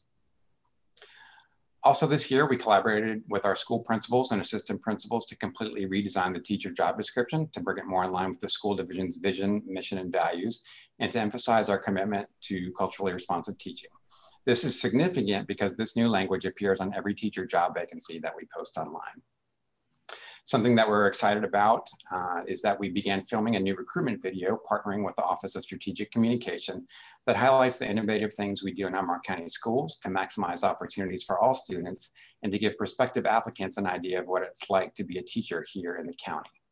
Filming was unfortunately interrupted when schools were closed this spring, but we're working on a shorter version of the video that we can use in the meantime to broaden our outreach, and we'll certainly share that with you once it's completed.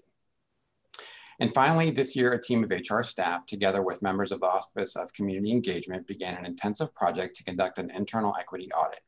To date, this work has centered on self-examination and an exploration of our own cultural lenses, an assessment of our organizational culture, and identifying and planning for next steps, all with a focus on ensuring that our organizational culture, policies, and practices are aligned with the values of diversity, inclusion, and racial equity. We look forward to continuing this important work and providing the board with additional updates in the future. And with that, I will turn it over to Dr. Daphne Kaiser.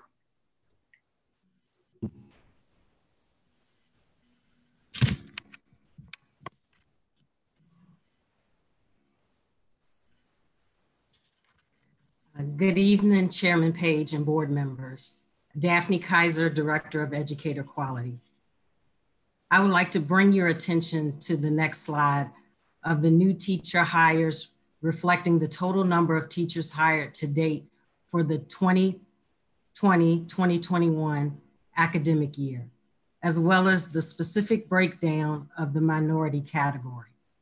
The total number of educators hired is 124, which is about 60 fewer teachers than the previous 2 years. Taking into consideration that we have hired fewer teachers this year, most of the categories are consistent with numbers from the previous 2 years. We continue to have a highly educated cadre of instructional staff members, with most having a master's degree. This year, we hired 89 teachers with master's degrees, or 72% of the total number of teachers hired. Prospective candidates that we talk with during job fairs, recruiting events, and daily interactions continue to state that they are attracted to ACPS because of the emphasis placed on innovation, project passion-based learning, cutting-edge technology, equity initiatives, and diverse programming to support the whole child. Candidates continuously seek out opportunities with ACPS, whether starting out as clinical interns, practicum students, or student teachers, or even possibly stepping into a teaching assistant position to gain valuable experience in pursuit of becoming a teacher. Candidates are enthusiastic, engaged, and highly motivated about their prospects of joining the ACPS team. Our work and emphasis regarding new hires has been to increase the numbers of minority educators across all levels. This year, we hired a total of 20 minority teachers, or 16% of the total number of teachers hired. Looking more closely at the minority breakdown, we have the greatest number of hires for the Black or African American and Hispanic or Latino categories, followed by Asian and 2 or more races.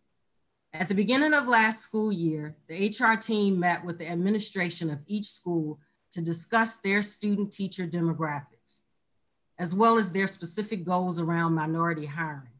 We had great conversations with administrators, where all emphasized the importance of having diverse, quality instructors in the classroom, which is key to increasing student achievement and impacting the overall dynamics in the school. They also expressed that having students exposed to more diverse teachers in our classrooms positively impacts all students. Although hiring was not as robust as the previous 2 years, several schools did have an opportunity to increase the diversity of their teaching staff. Early spring of this year, we offered 4 early contracts, one of which declined the offer to stay close to home due to COVID-19. Prior to the pandemic, we were on track with minority hires, and by April, we had already hired 5 minority teachers. The next slide shows the hiring trends and focus areas. Although the minority category at 16% is down slightly from last year's 17%, it seems to be moving consistently. The first year teachers increased slightly to 32%, and the total number of applicants increased to 1,074 in comparison to previous years. The overall candidate pool was 11% minority, and our new hires were 16% minority, which resulted in drilling down farther in this year's candidate pool. We believe this is attributed to administrators' emphasis on increasing diversity within the teaching ranks to better align with student demographics. In addition, the HR team piloted a research-based assessment tool, EPI, or Educators Professional Inventory. This assessment tool measures strengths in key areas such as teaching skills, cognitive ability, attitudinal factors, and overall qualifications, proven to most accurately predict teacher effectiveness.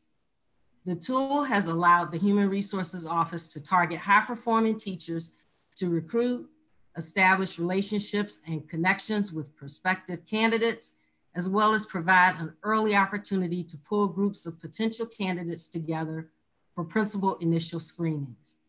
The tool is only one component of a candidate's application. However, the EPI score has provided administrators additional information to utilize in their total assessment of a candidate.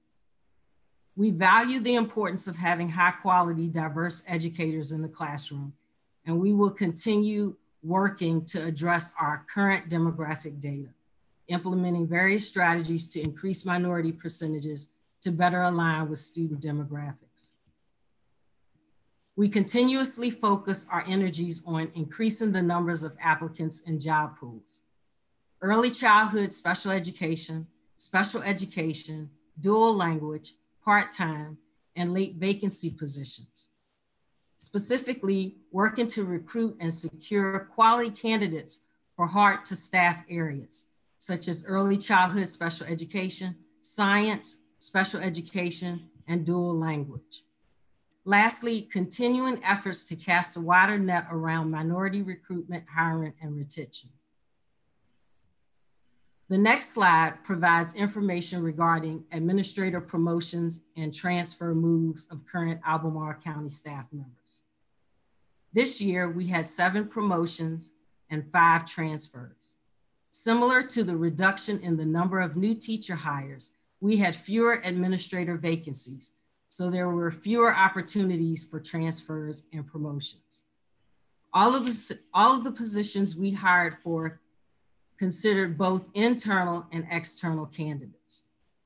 Our internal candidates continue to perform at much higher levels in comparison with similar candidates from other divisions.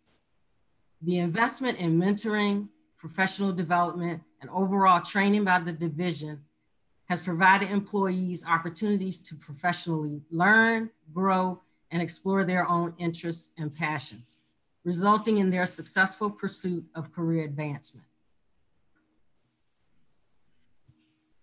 The information presented this evening is preliminary, and we plan to bring back to the board next month our annual plan with the final data for this hiring season.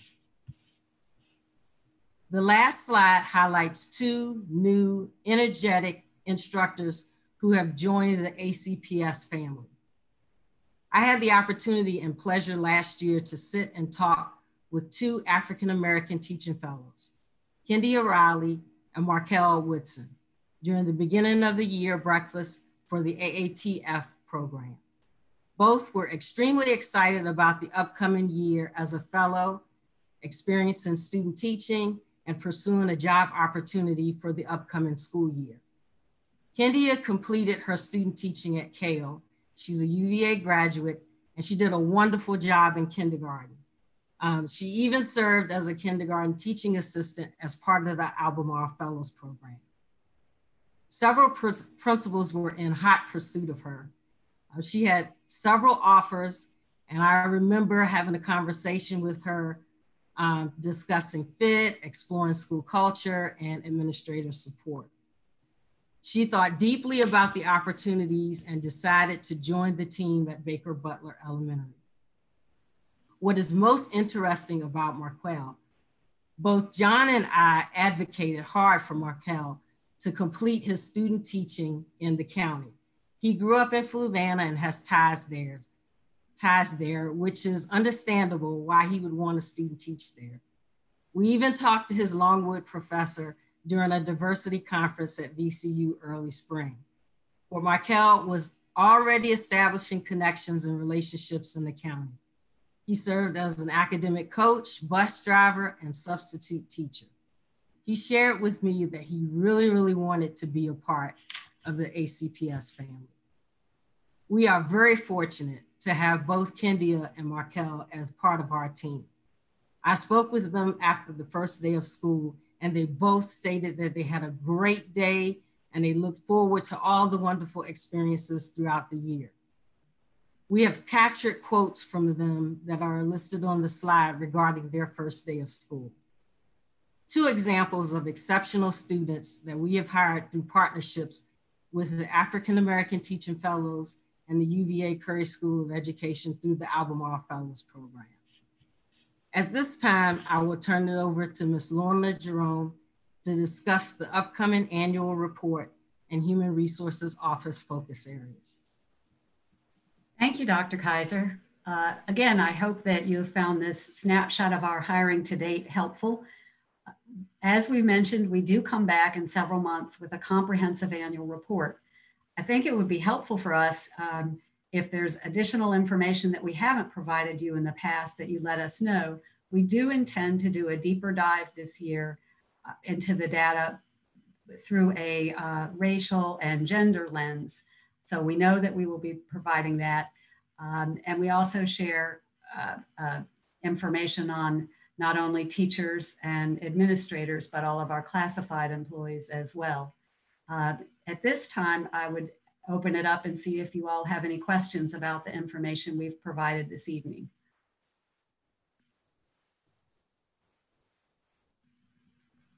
Are there questions from the board? I have one for when we have the more comprehensive picture in a couple months. I'm also very interested in the retention rates and again, through the racial lens and anti-racist lens, how are we retaining our teachers of color? We will certainly be happy to provide that. We also share exit information with includes reasons employees leave us. Great, thank you. I have a specific question. If you go back to the slide that has the number of minority teachers that was hired, that slide, does the 2 or more races count? Are those double counted? Because I don't think the percentages are right there.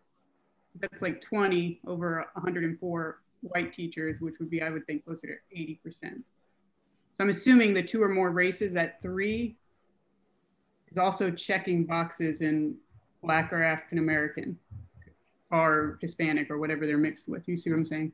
John, I think I'll let you answer this one, but I think we only count them one time because we don't know what the other races are that they identify with because we just go with what they report. So we'll double check our numbers though. Yeah, it is a distinct category. It's not a combination. It's a minor thing. I mean, it's been a while since I've been in math class, but 20 over 104 is not 16%, I don't think. It's over 100. It's over 124. That was the total. Thank you. No, but I'm trying to compare. Anyway, I will look at it. But yes, I will look at it. I'm not going to speak more because I don't want to dig myself into a hole. Hey, Katrina, explain math again. I was doing it as a ratio of not in the percentage of total. But I get now that percent over there is I'm gonna have to think about this. Let me talking about that. Let me talk about my bigger point, which is that I can appreciate that this is a difficult area to make progress in. I was reading articles about how divisions across Virginia are struggling to improve their diversity hires. But I think I'd be remiss if I didn't state that, I mean, this is progress that is so slow as to be problematic for me. And 3 years we have increased our minority hires despite concentrated effort by 1%, which with these numbers, that's why I was trying to figure out just to make sure. I mean, that's like an additional teacher or 2.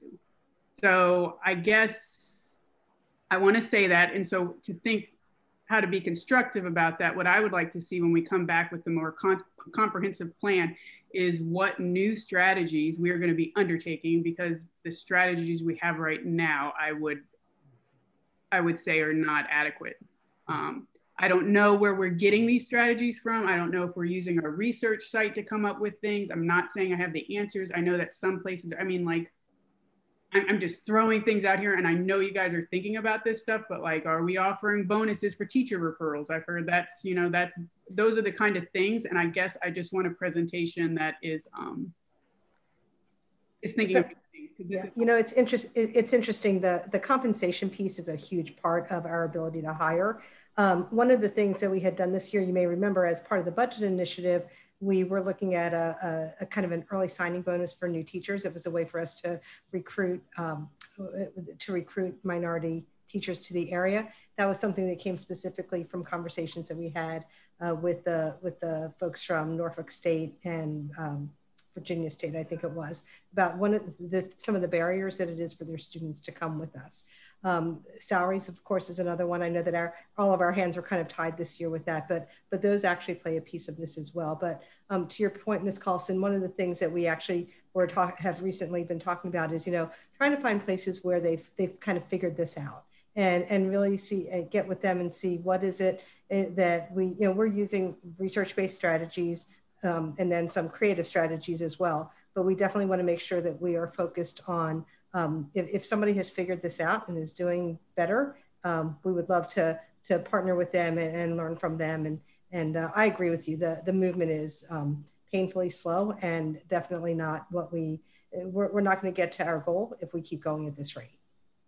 Yeah, and I guess one thing that's when I was reading articles around it, and like I said, I'm not an expert, but one of the biggest barriers that schools seem to be facing, at least Virginia specific, were rural districts where they don't have comparable pay. But I feel like we've set our target to be, I think, in the top quartile. So I guess I think we need to be doing that. But it sounds like we know that. So I guess what are we going to do differently is my next question. I think Ms. Carlson, your comment about competitive pay is just right on the money. You'll remember that when we had conversations last year about trying to get to a 4% pay raise for teachers, that was part of our strategy because, I've kind of changed my mantra here over the past couple of years from saying that we have a competitive market to we just have a competitor, and our competitor is Charlottesville. And they pay teachers a higher pay rate to start, and the pay stays higher all the way through. And so if I'm a minority applicant or any other applicant for that matter, and I'm looking to get a good start in life, and I don't need to change very much as far as the location that I'm heading toward, I'm going to go to the district sitting right next to Albemarle if I can, to start out at a higher pay rate. So that was one of my biggest disappointments among dozens in our budget process last year was we didn't get, I felt like knowing where the city was going last year with their pay raise, that if we were going to hit 4%, we would have finally flattened out with them at the start and at least be able to attract more teachers, particularly more minority teachers into our applicant pool. One of the things I appreciate about this year's hiring was even though the pool shrank for minority teachers, the hiring of minority teachers went deeper into the pool. The minority applicants made up 11% of the pool. They made up 16% of the hires.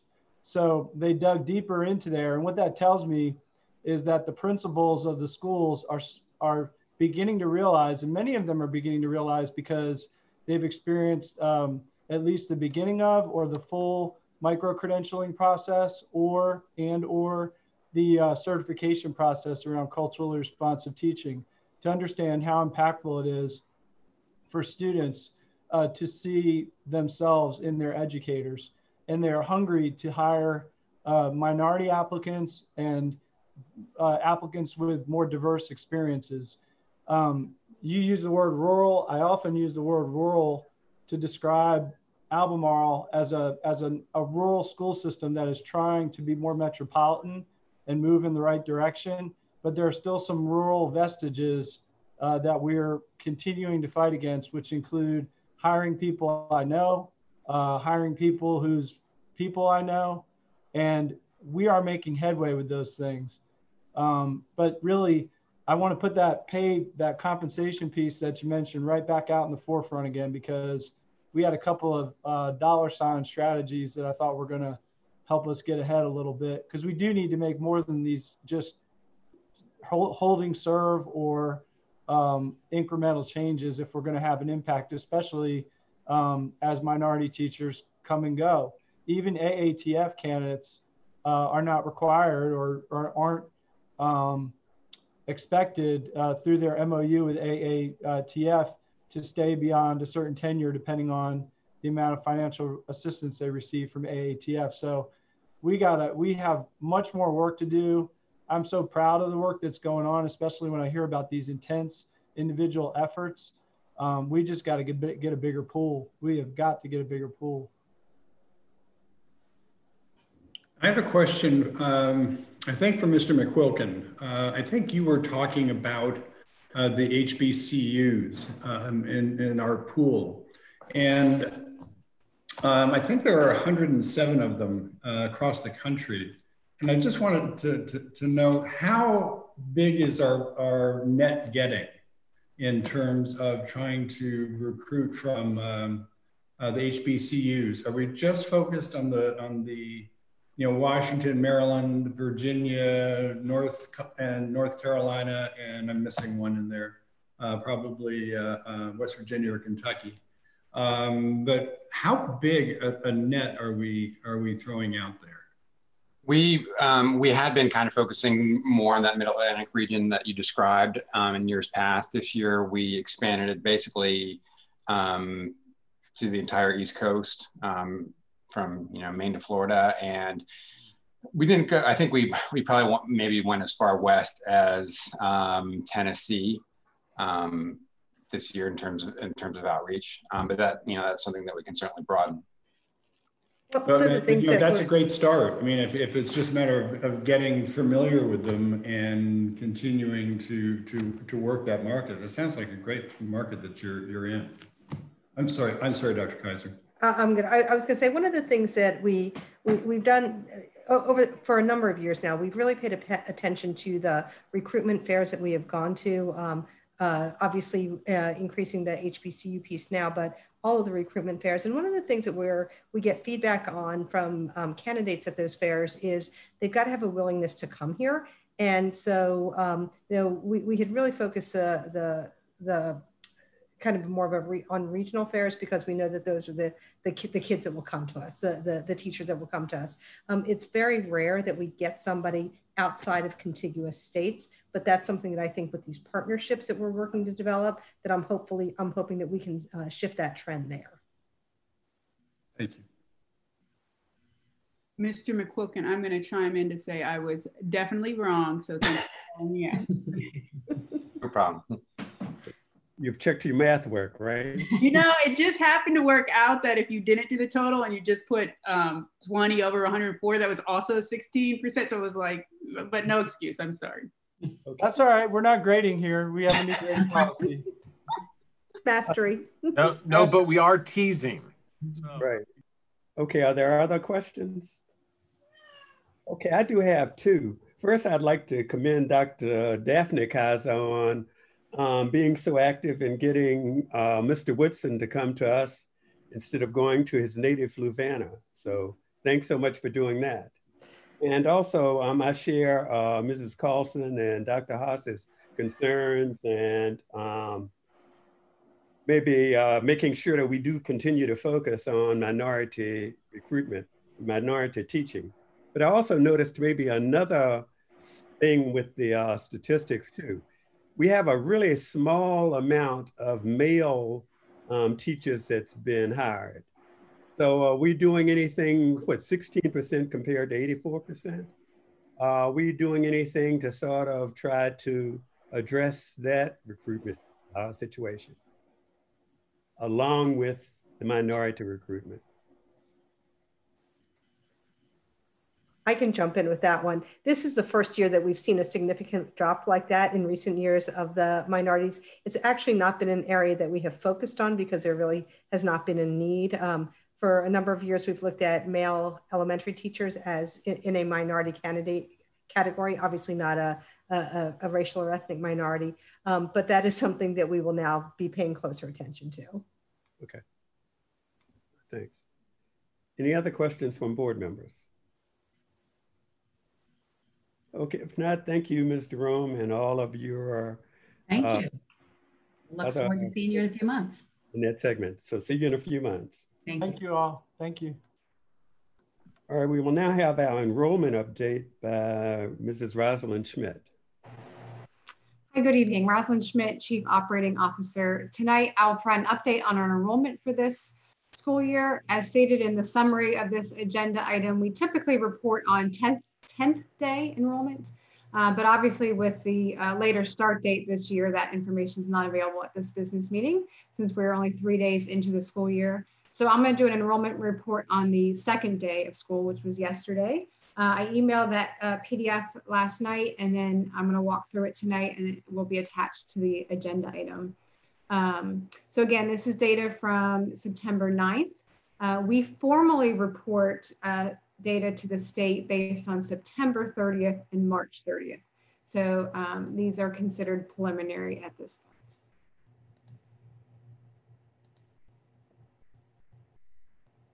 Okay, so the first, I have 3 pages. The first is just an overall summary, broken down first by level, elementary, middle school, and high schools. This first column is our enrollment as of September 30th, 2019. So last year, we were hovering right around 14,000 students. We, as part of our budgeting process, made a projection for this school year. We were projecting growth. If you recall, last year we experienced a pretty substantial growth, and we were projecting additional 200 students. And then this column is where we are today in the current school year. As you can see, it's a pretty dramatic decrease as we had previewed at the last meeting. So when we compare our total enrollment from last year, we have 717 less students. And if we compare our enrollment to what we had projected it to be, we are down 921 students.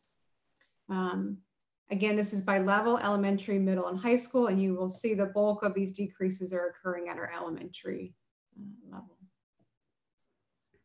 So breaking that data down further, we have provided that enrollment by school.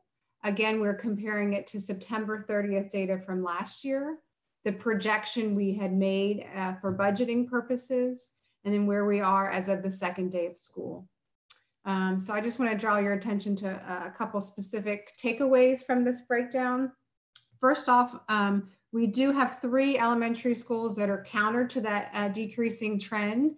Crozet, Scottsville, and Woodbrook are all either increasing or barely missing their projections in last year. But we do have very significant decreases at several schools. Those that are what we're saying double digit in terms of percentage decreases. That includes Brownsville, Hollymead, Meriwether, Red Hill, Stone Robinson, and Stony Point. So that's the elementary breakdown. Scrolling down, middle schools, I just want to draw your attention to Henley Middle School. They had a 10% decrease from what we had anticipated. And then on counter to that, Walton actually met their projection and actually exceeded it. And then our high schools, we're not seeing very substantial decreases there, but there are decreases nonetheless, with the exception of Monticello. So the final breakdown of this data we wanted to show was breaking it down by grade level. And so this last piece compares our enrollment this school year compared to the projection by grade.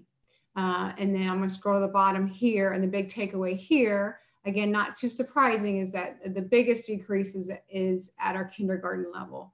So when we compare to what we had anticipated, we have currently enrolled 200 less students than we had projected, which is 19% less than what we had projected. And you can see, again, going across the table here, elementary is where we are seeing the bigger decreases. The outlier in secondary is 6th grade, where we are seeing that almost 9% less than what we anticipated. Hey, Rosalind, do we have an understanding where the children are going? Are they going to private school, or are they being homeschooled? Yep. So obviously we don't have private school data, but we do have our homeschool data, and we are seeing a increase in our homeschooling. We have, Debbie, correct me if I'm wrong, but 338 additional students that are homeschooling that as compared to last year. So that's a piece of it. We know anecdotally there are families moving to private schools, and we also know in every year there's families moving from the area. So I think it's a combination. Kindergarten, it may just be they're delaying their child starting school altogether. So we think it's a combination. So due to current circumstances, some of this is not to be unexpected, but obviously these declines are of concern and will present challenges. They'll present immediate financial challenges, but also challenges in planning and budgeting for next year and what assumptions we will make as far as who and when these students will return. But we'll discuss those a little bit in the next agenda item when we talk talk money. But are there any questions about this data or any follow-up information we can provide? Has there been any analysis on how this is going to impact free and reduced lunch? Are percentages going to go up? So we have not done that analysis yet. We're still, that process is an annual, families have to reapply each year for that. So that we typically look at in October. And so we will present that information. Unfortunately, I think another challenge in this is with our meal service, and we haven't formally announced this yet, but the USDA extended their waiver. And so we're providing meals free for everyone. And so there's less of a pressure to apply for free and reduced. So that's just going to be another challenge in getting accurate data, but we will continue to encourage families to apply who qualify. Rosalind, I'd just like to say, I mean, this is terrific data as always. I mean, these reports each year, I mean, I may not be crazy about what I'm reading, but you know, it really breaks it down by schools and by grade levels in such a way that it's pretty easy to understand where trends are going. And now if we can just get rid of COVID, you know, we'll be able to boost it back up. Thank you for this. I would just like to point out that I think the kindergarten trend, one thing that might be indicative of is where virtual learning is less effective. So that's why we're seeing that big drop in the elementary grades, and particularly kindergarten. I've noticed my own son is doing it, and I was wondering if it was down because even his class is tiny. And I think it's just because that's where virtual learning is very difficult. And I think we should keep that in mind as we start figuring out which kids are going to be going into school next. There's a reason why parents are not doing virtual learning in some of those cases. Are there other questions for Ms. Schmidt on our enrollment? Okay, if not, she'll step into the spotlight again and give us a budget update. Sure. So as I alluded to, the next item, we get to talk finances. This next agenda, we have just actually a couple slides, but it's in two chunks. First, Mr. Zimmerman will provide an update on our current financial state, and then we'll transition to Ms. Kumazawa, who will talk looking forward in our process as we plan next year's budget. So Mr. Zimmerman. Thank you, Ms. Schmidt. This is Jackson Zimmerman. I'm the school finance officer. Going to present to you today some information regarding what has happened to date from the beginning of the pandemic until the current point that we're in. Maya, could you forward this? So if you remember, this pandemic began in March and it affected all of last fiscal year. We did have some COVID-related expenditures, but relatively small. We had some savings associated with reduced operations, but again, relatively small. If you remember, we made a real effort to keep all of our staff whole during this process. And since more than 85% of our dollars are tied up in staff, that was not affected. Things like fuel and other things of that nature did result in some improved performance and operational savings. We did see some lower general school revenues, things like building rental, athletic fees, donations. Those kinds of things were less in this past fiscal year than they have been previously. One bright section of last fiscal year is that state revenues were higher than we had anticipated in June. If you remember, we did a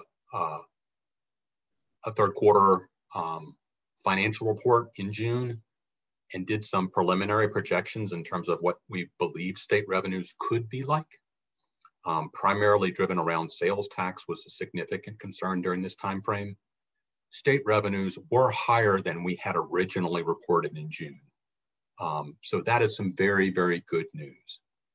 The other really good news is that our local transfer that local government had communicated to us was going to be cut in the prior fiscal year does not appear to be cut cut at all in the prior fiscal year. So that significant reduction in local revenue did not take place. So because of this, we do anticipate we do anticipate having fund balance available, increasing our fund balance that's available from this current fiscal year. We are still managing this current fiscal year. Our auditors do not come until October. So we've got basically nearly a full month's worth of work still to do on the prior fiscal year, but wanted to give you a preview of what this looks like. So one of the takeaways of this is the prior fiscal year ending June 30th looks like we are going to have some increased fund balance, and it's going to give us some flexibility in operating for fiscal year 21, which we're in currently. So in fiscal year 21, we have had some very significant expenditures for COVID-related, either directly or indirectly, kinds of expenses. The range is well over $1 million, certainly approaching the $2 million range in terms of expenditures for PPE equipment. If you remember, we distributed a large number of iPads. We have distributed a very large number of hotspots. So those kinds of expenditures, along with PPE and some cleaning equipment and supplies, they really did add up during this time period. Some of these are going to be offset by CARES Act monies, but not all of them. CARES Act is not sufficient to cover all of these expenses. So that's one thing that we're keeping an eye on for the current fiscal year. Operational expenditures, we're operating in a huge unknown here. We have never operated a school division where we're bringing in some kids for the year, most kids running virtually. We're running school buses, but not as many as we'd had previously. So the concern is that we're still, in terms of operational expenditures, in a relatively unknown. As we develop some more experience in this area, we'll get a better handle on our operational expenditures. Could be some savings, could be some increased expenditures. A lot of question marks during this time period. The next few weeks will provide us with more information. In terms of revenues, we did have, so we're going to experience some generally lowered school revenues. We are also going to be experiencing some losses in terms of our revenue generating programs. EDEP in particular, the expenditures in that program will be exceeding EDEP revenues. So we will just need to monitor this as time moves forward. State funding, again, that sales tax significant issue associated with last year carries over into the current year. We believe that the state sales tax forecast is higher than what we had originally began our budget for fiscal year 21. So that's some good news. Some bad news. The enrollment. Our enrollment's down. Our enrollment is down a lot. So state revenue is driven, a large component of state revenue is driven by your overall enrollment numbers. We had budgeted for a higher level of enrollment than we currently have. How this enrollment number rolls out over this time period is going to drive our state revenues. So because we have lower enrollment, our average daily membership, which is what our revenue is based upon, is anticipated to be significantly lower. The one thing I wanted to point out, much discussion has been taking place at the legislative level about an enrollment hold harmless. That legislation did not get reported out of committee. That was very disappointing, as many divisions across the state are experiencing this enrollment loss. And I know that a number of state organizations are planning on bringing this forward, and we're planning on bringing it forward as far as our legislative packet, but really wanted to make sure that we keep that hold harmless legislation in the forefront of our mind when we have discussions with the legislators. So sort of summarizing where we are at the end of the first quarter, we have a number of areas where we're keeping an eye on. Some revenue areas are better, some are worse. But the big advantage that we have now is we have some fund balance. And so it gives us a level of flexibility to run through this current cycle that is very, very good for us. It gives us many more options than we had, than we were anticipating at the end of June. And I'm turning this over to Ms. Kumazawa. Thanks, Jackson. So to shift gears a little bit, we have begun planning our budget development process for our FY22 budget. This is a draft timeline of what we are proposing, and I'll mention what's a little bit different this year than previous years and what's coming up ahead. So the next work session on the 24th will focus around the CIP and long-range planning. And we will give you an update about the CIP and have a discussion around our priorities for how we bring projects back if that is even an option. And then after that, we will, the school board members will come together with the Board of Supervisors to further have the discussion about CIP, but then also the other joint efforts of discussing where we are with our compensation based on we will compare where we are with our world at work and our other market to see where we are in order to determine any strategies for the future. And then on November 12th is really the time where we will get together to discuss the annual budget. That is when the state of the division will be presented to you, and that will be a time to provide budget input. And after then is when we will be receiving state and local revenue projections. So as you can see, the fall and the winter work sessions are a little bit more streamlined than previous years. We don't have as many. And that has been planned with the local government and making sure we are aligned there.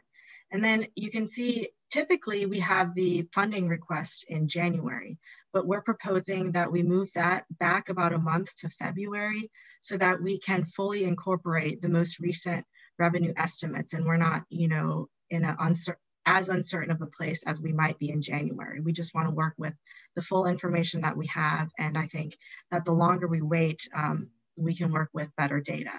So we're proposing pushing the funding request back to February and having those work sessions run through the end of February, maybe into March, but still adopt the budget in April. Local government is proposing a similar calendar where everything will be pushed back just a little bit more to give staff more time to incorporate in more relevant revenue updates. And then I also quickly wanted to pull up our annual budget goals that we have in our budget document every year. So while we still don't know what our revenues projections are going to be next year, we do have goals that we try to strive for. First and foremost being to meet our mission. So I'll give you a moment just to read through those.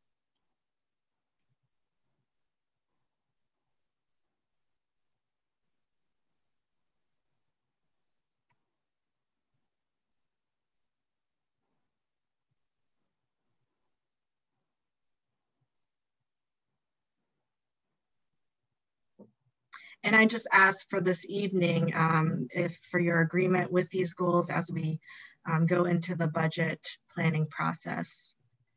And there will be more time to provide input, as you saw in November and January. And I also, the next slide is a slide to encourage you to think about what your preliminary budget input is for next year. And again, this is extremely early in the process. We really don't have any indication of what our revenues are going to look like. We don't know what our full expenditure needs will be. But I will open it up just for a few minutes for you all to provide preliminary high-level areas where you think should be focus points for the FY22 budget. But before we do that, are there any questions about our current state of finances or with the budget process for next year? Ms. Kumazawa, I have a question about two slides back where you were talking about the budget request happening in February. Will that be Dr. Haas's superintendent's budget request as well as the school board budget request? So we'll get both of those done during the month of February as opposed to January and then early February. Mm-hmm. Okay. And this will help us align our assumptions with local government a little bit better. Before, we had always been about a month ahead of them, and it's been tricky trying to align a lot of our assumptions going into our budget. Just, I would add too, it also puts us out in as one of the early school divisions in stating what our, if and when we have compensation increases, when we come out of the gate so early, it makes it easier for other divisions to sneak ahead of us before they get into the hiring season, which is a disadvantage.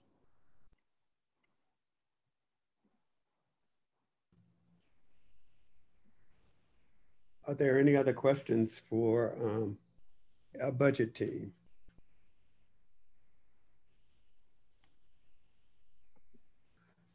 So these blocks are just a simplified view of our basic budget goals. These are the goals that we strive for when developing the budget each year, student learning, equity, and employees. But are there other areas such as service restoration? Do we find ways to creatively bring back services that we have cut in the current year? What are other items of interest to you, whether it's legislative or technology? If you all want to chime in and just give us just preliminary guidance, I think that would be helpful for us as we move forward. Last year, we had put in a request for technology upgrades for something like $8 million. And I know Dr. Akoff had tried to get that through the CIP committee, and they really weren't having any of it. I think anything that we can put into a technology folder would be much needed. And I'm sure Dr. Diggs can give a lot of information on that.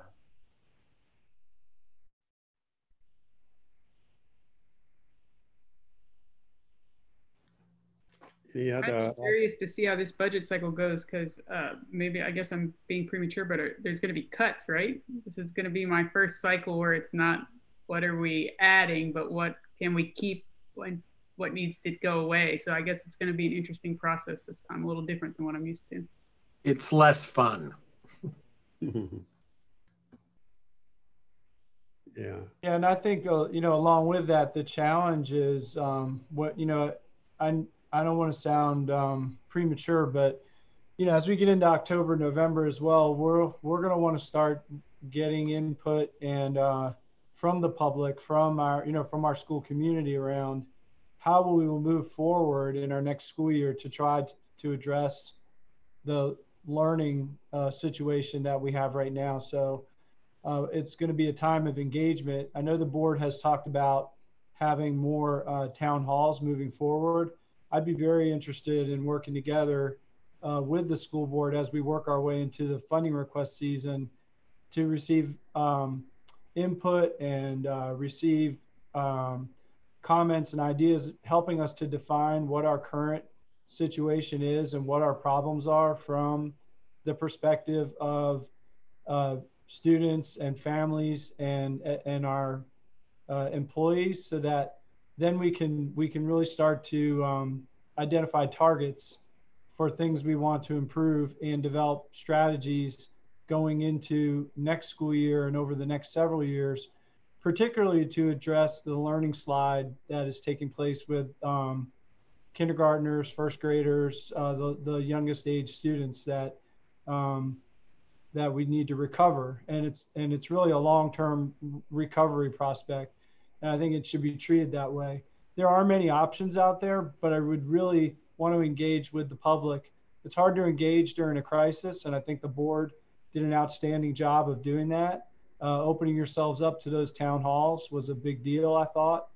Now it's it's a different kind of a crisis. It's a learning crisis. It's different in the sense that we can get in front of it, from where we are right now. So I'd really want to just think out loud with the board over the coming month or two about how do we structure those inputs for our community to help us move in that direction.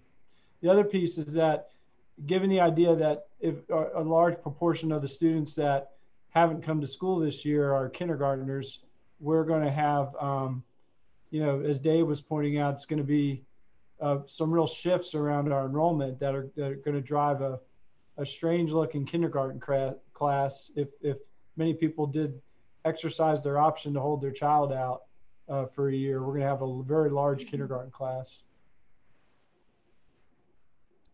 Well, that was the kindergarten class potential impact on our enrollment was one I was going to ask Rosalind about.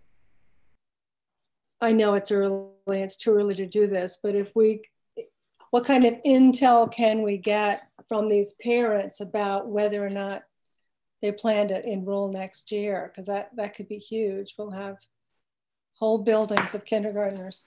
So as I alluded to, how cool would that be? It would be pretty cool. Kindergartners are awesome. As I alluded to in the enrollment agenda item, making projections for next year is going to be challenging. So we have begun those processes of what are those creative ways of outreach in the community. Do you survey, a lot of those families registered and unregistered. So do you start contacting them? And we're going to talk about that a little bit at the work session about what assumptions we're going to have to make, and so that we're all on the same page as far as how we're going to build that budget.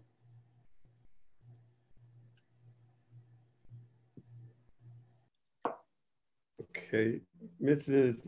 Amaya, did you receive any input on your question? What you were asking about the board or from the board? And whatever, it's all up to you guys. If you have any thoughts now, but if not, it's still early. So no, Graham, we totally didn't respond. No, right. We totally didn't respond. I mean, I think, students, equity, and staff were the three top tier things. I don't see those moving out of the top considerations. True. Although we're going to have to be recruiting a lot of kindergarten teachers. But. Are we all in agreement with Kate's point that the top three shown on the slide, the three that's most important to us at this point in time? Operationally, yes. Okay. Yes, Great, with the technology in the lower half. Okay. All right. So does that give you any input? Yes, thank you. Okay. All right. Thank you. All right. So thanks to Rosalind and the whole budget team for our budget update. And again, I think we had mentioned this back in March too, how we were so much ahead of the game with budget presentation last year. And then in March, everything sort of fell apart. So let's hope we jinxed ourselves, Graham. Right. So let's hope that doesn't happen again this year. All right. Is there any other business from board members or our superintendent? Ms. Lee, I thought you might have a question. I do have a question. I actually have a couple of them, but I know that first and second grade students who need iPads we had difficulty getting them in. Where are we with that? Hi, I can answer that. I'm Christine Diggs, Chief Technology Officer. We fortunately just received notice today, as a matter of fact, from the delivery company that they will arrive at our office by 4 p.m. on Monday. As you know, our order that we placed in July was out of stock in the United States and is coming from China, and it has been we were unable to track it. Apple could not give us any kind of tracking information, so we've been operating completely in the dark, but did get word today. So we have already plans in place to have staff working every night next week until 10 p.m. to try to process those as quickly as we can. There's 1,660 of them, and it's a slow process to get them into our inventory, into the cases, and assigned to students and buildings, but we're going to work around the clock to get them out from our offices as soon as we possibly can. So. And so do you anticipate that would happen by the end of next week with all of that work? I appreciate the work. Do you have a sense of that timeline? So, you know, ordinarily I might be able to give you a better estimate, but I don't feel like I can promise. We feel like we can finish by next week, the end of next week. The challenge we have right now is that we have very limited staff that's based centrally that we know we can pull during the day to do the work. We can't really pull our building-based staff right now from supporting their schools and parents and students. Sure. Because they're on site in our buildings, but they're also fielding phone calls that come in to help kind of offload from our service desk. So without having really the full availability of our staff to also help process these, we can only do it after hours. Right now, I can't predict how many folks are available after hours to come in after a long day of supporting families and students. So it's a little unpredictable right now, but our goal is to have them processed by next Friday.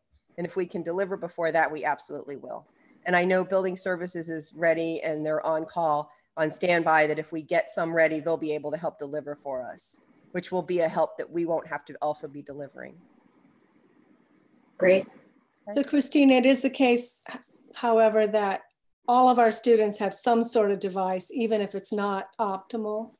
That was the plan, that schools would make it available. Now, whether everybody took advantage of it, but yes, we had the inventory to make sure.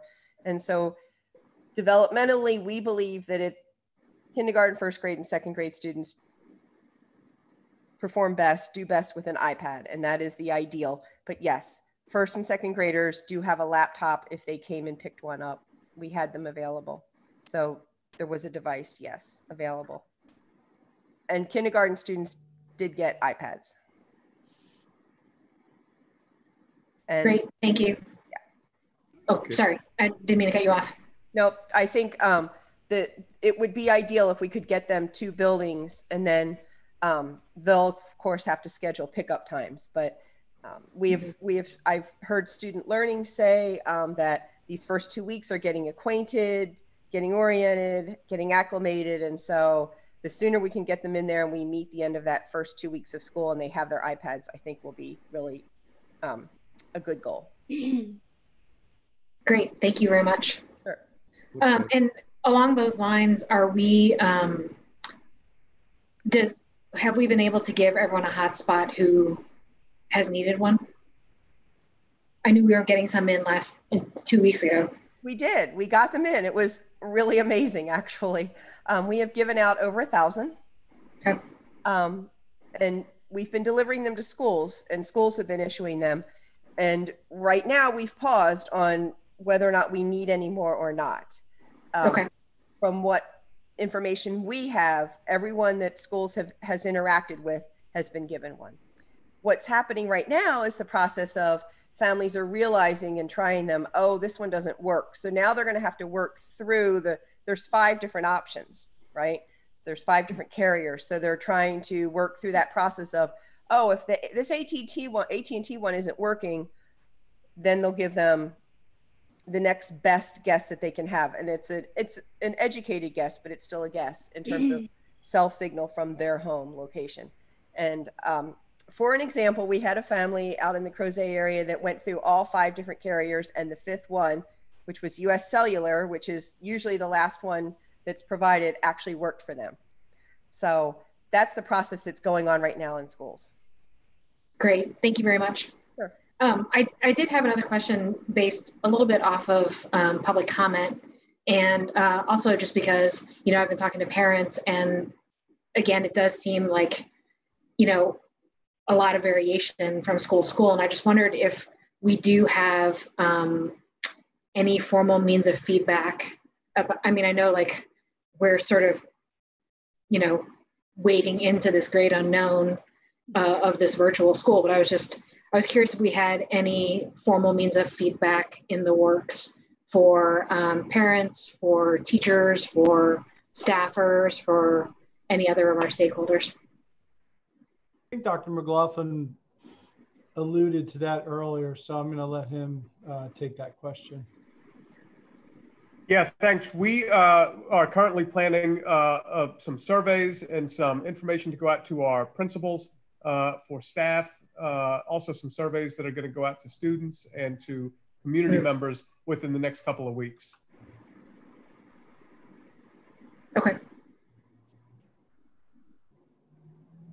Okay, are there any other questions from board members? I guess I just have a question to Milani Brookhart, because I know that she is working on developing a questionnaire to do a survey of high school students. I didn't know if that was still on your agenda, on your plans or not, or if you had anything you wanted to ask of the school board, or I just think I think it's a great idea. I'm thinking that this survey would be released maybe a month after school starts. So I think that's going to be after my term. So I'm hoping that the next student representative after me could hopefully like give a summary of the report. And then I was also hoping with the survey to attach like an introduction, either in like a paragraph form or a video form, of just like who I am, what my role is. And then I thought that was a really good opportunity to introduce the next representative. But I'm not really sure how to coordinate all of that, but that's something I'm hoping to do. Okay, Ms. Burkhardt, you are working with yes, Ms. Johnson on your proposal, right? Yeah. Working with her? I think you're working with Dr. McLaughlin and Mr. Gilman. And then I let, Mr. Johnson of Monticello, I let him know. Okay, no, I was thinking about Ms. Jennifer Johnson. Yeah. But no, he said you're working with Dr. McLaughlin, so. That's right. We've been working together on a few drafts, and one of the things I know that Milani mentioned that she's really interested in doing is that video introduction. So we'll have something put together prior to that survey going out. Okay. All right, any other questions or business from school board members? I just want to say thank you to everyone. This has been a very informative session. I feel like we got through a lot of topics with a lot of great information in them. So thank you to everyone who is still on for putting that all together. Right. You know, I agree with that wholeheartedly, Mrs. Carlson. And I've also got to thank Mr. Page for something personally, because for those of you who were on early, you heard my dogs were barking loudly, and they consistently kept doing that until we came back from the closed meeting. And then Mr. Page said, "May we have a moment of silence?" And I swear to God, the dogs have not barked since he said that. Wow. Thank you, Mr. Page. You have great influence. Thank you very much. Hey, Graham, can you talk with my dogs? I'll work on it, Dave. All right, so I do just have maybe 4 real quick thank yous. First, thanks to Mrs. Burkhardt, Milani, for that great work that you did in introducing the Spotlight on Education. You did a very good job there. So thanks so much. Then also thanks to all of our staff for your presentations tonight. You, like Katrina said, those were all really informative. Thirdly, thanks to all of our speakers tonight who made public comment. And then finally, but certainly not least, thanks to our teachers and staff for all that you are doing under these most difficult circumstances, and realize that we really, truly do appreciate you. So there be no further business. Our meeting for tonight is adjourned. Thank you.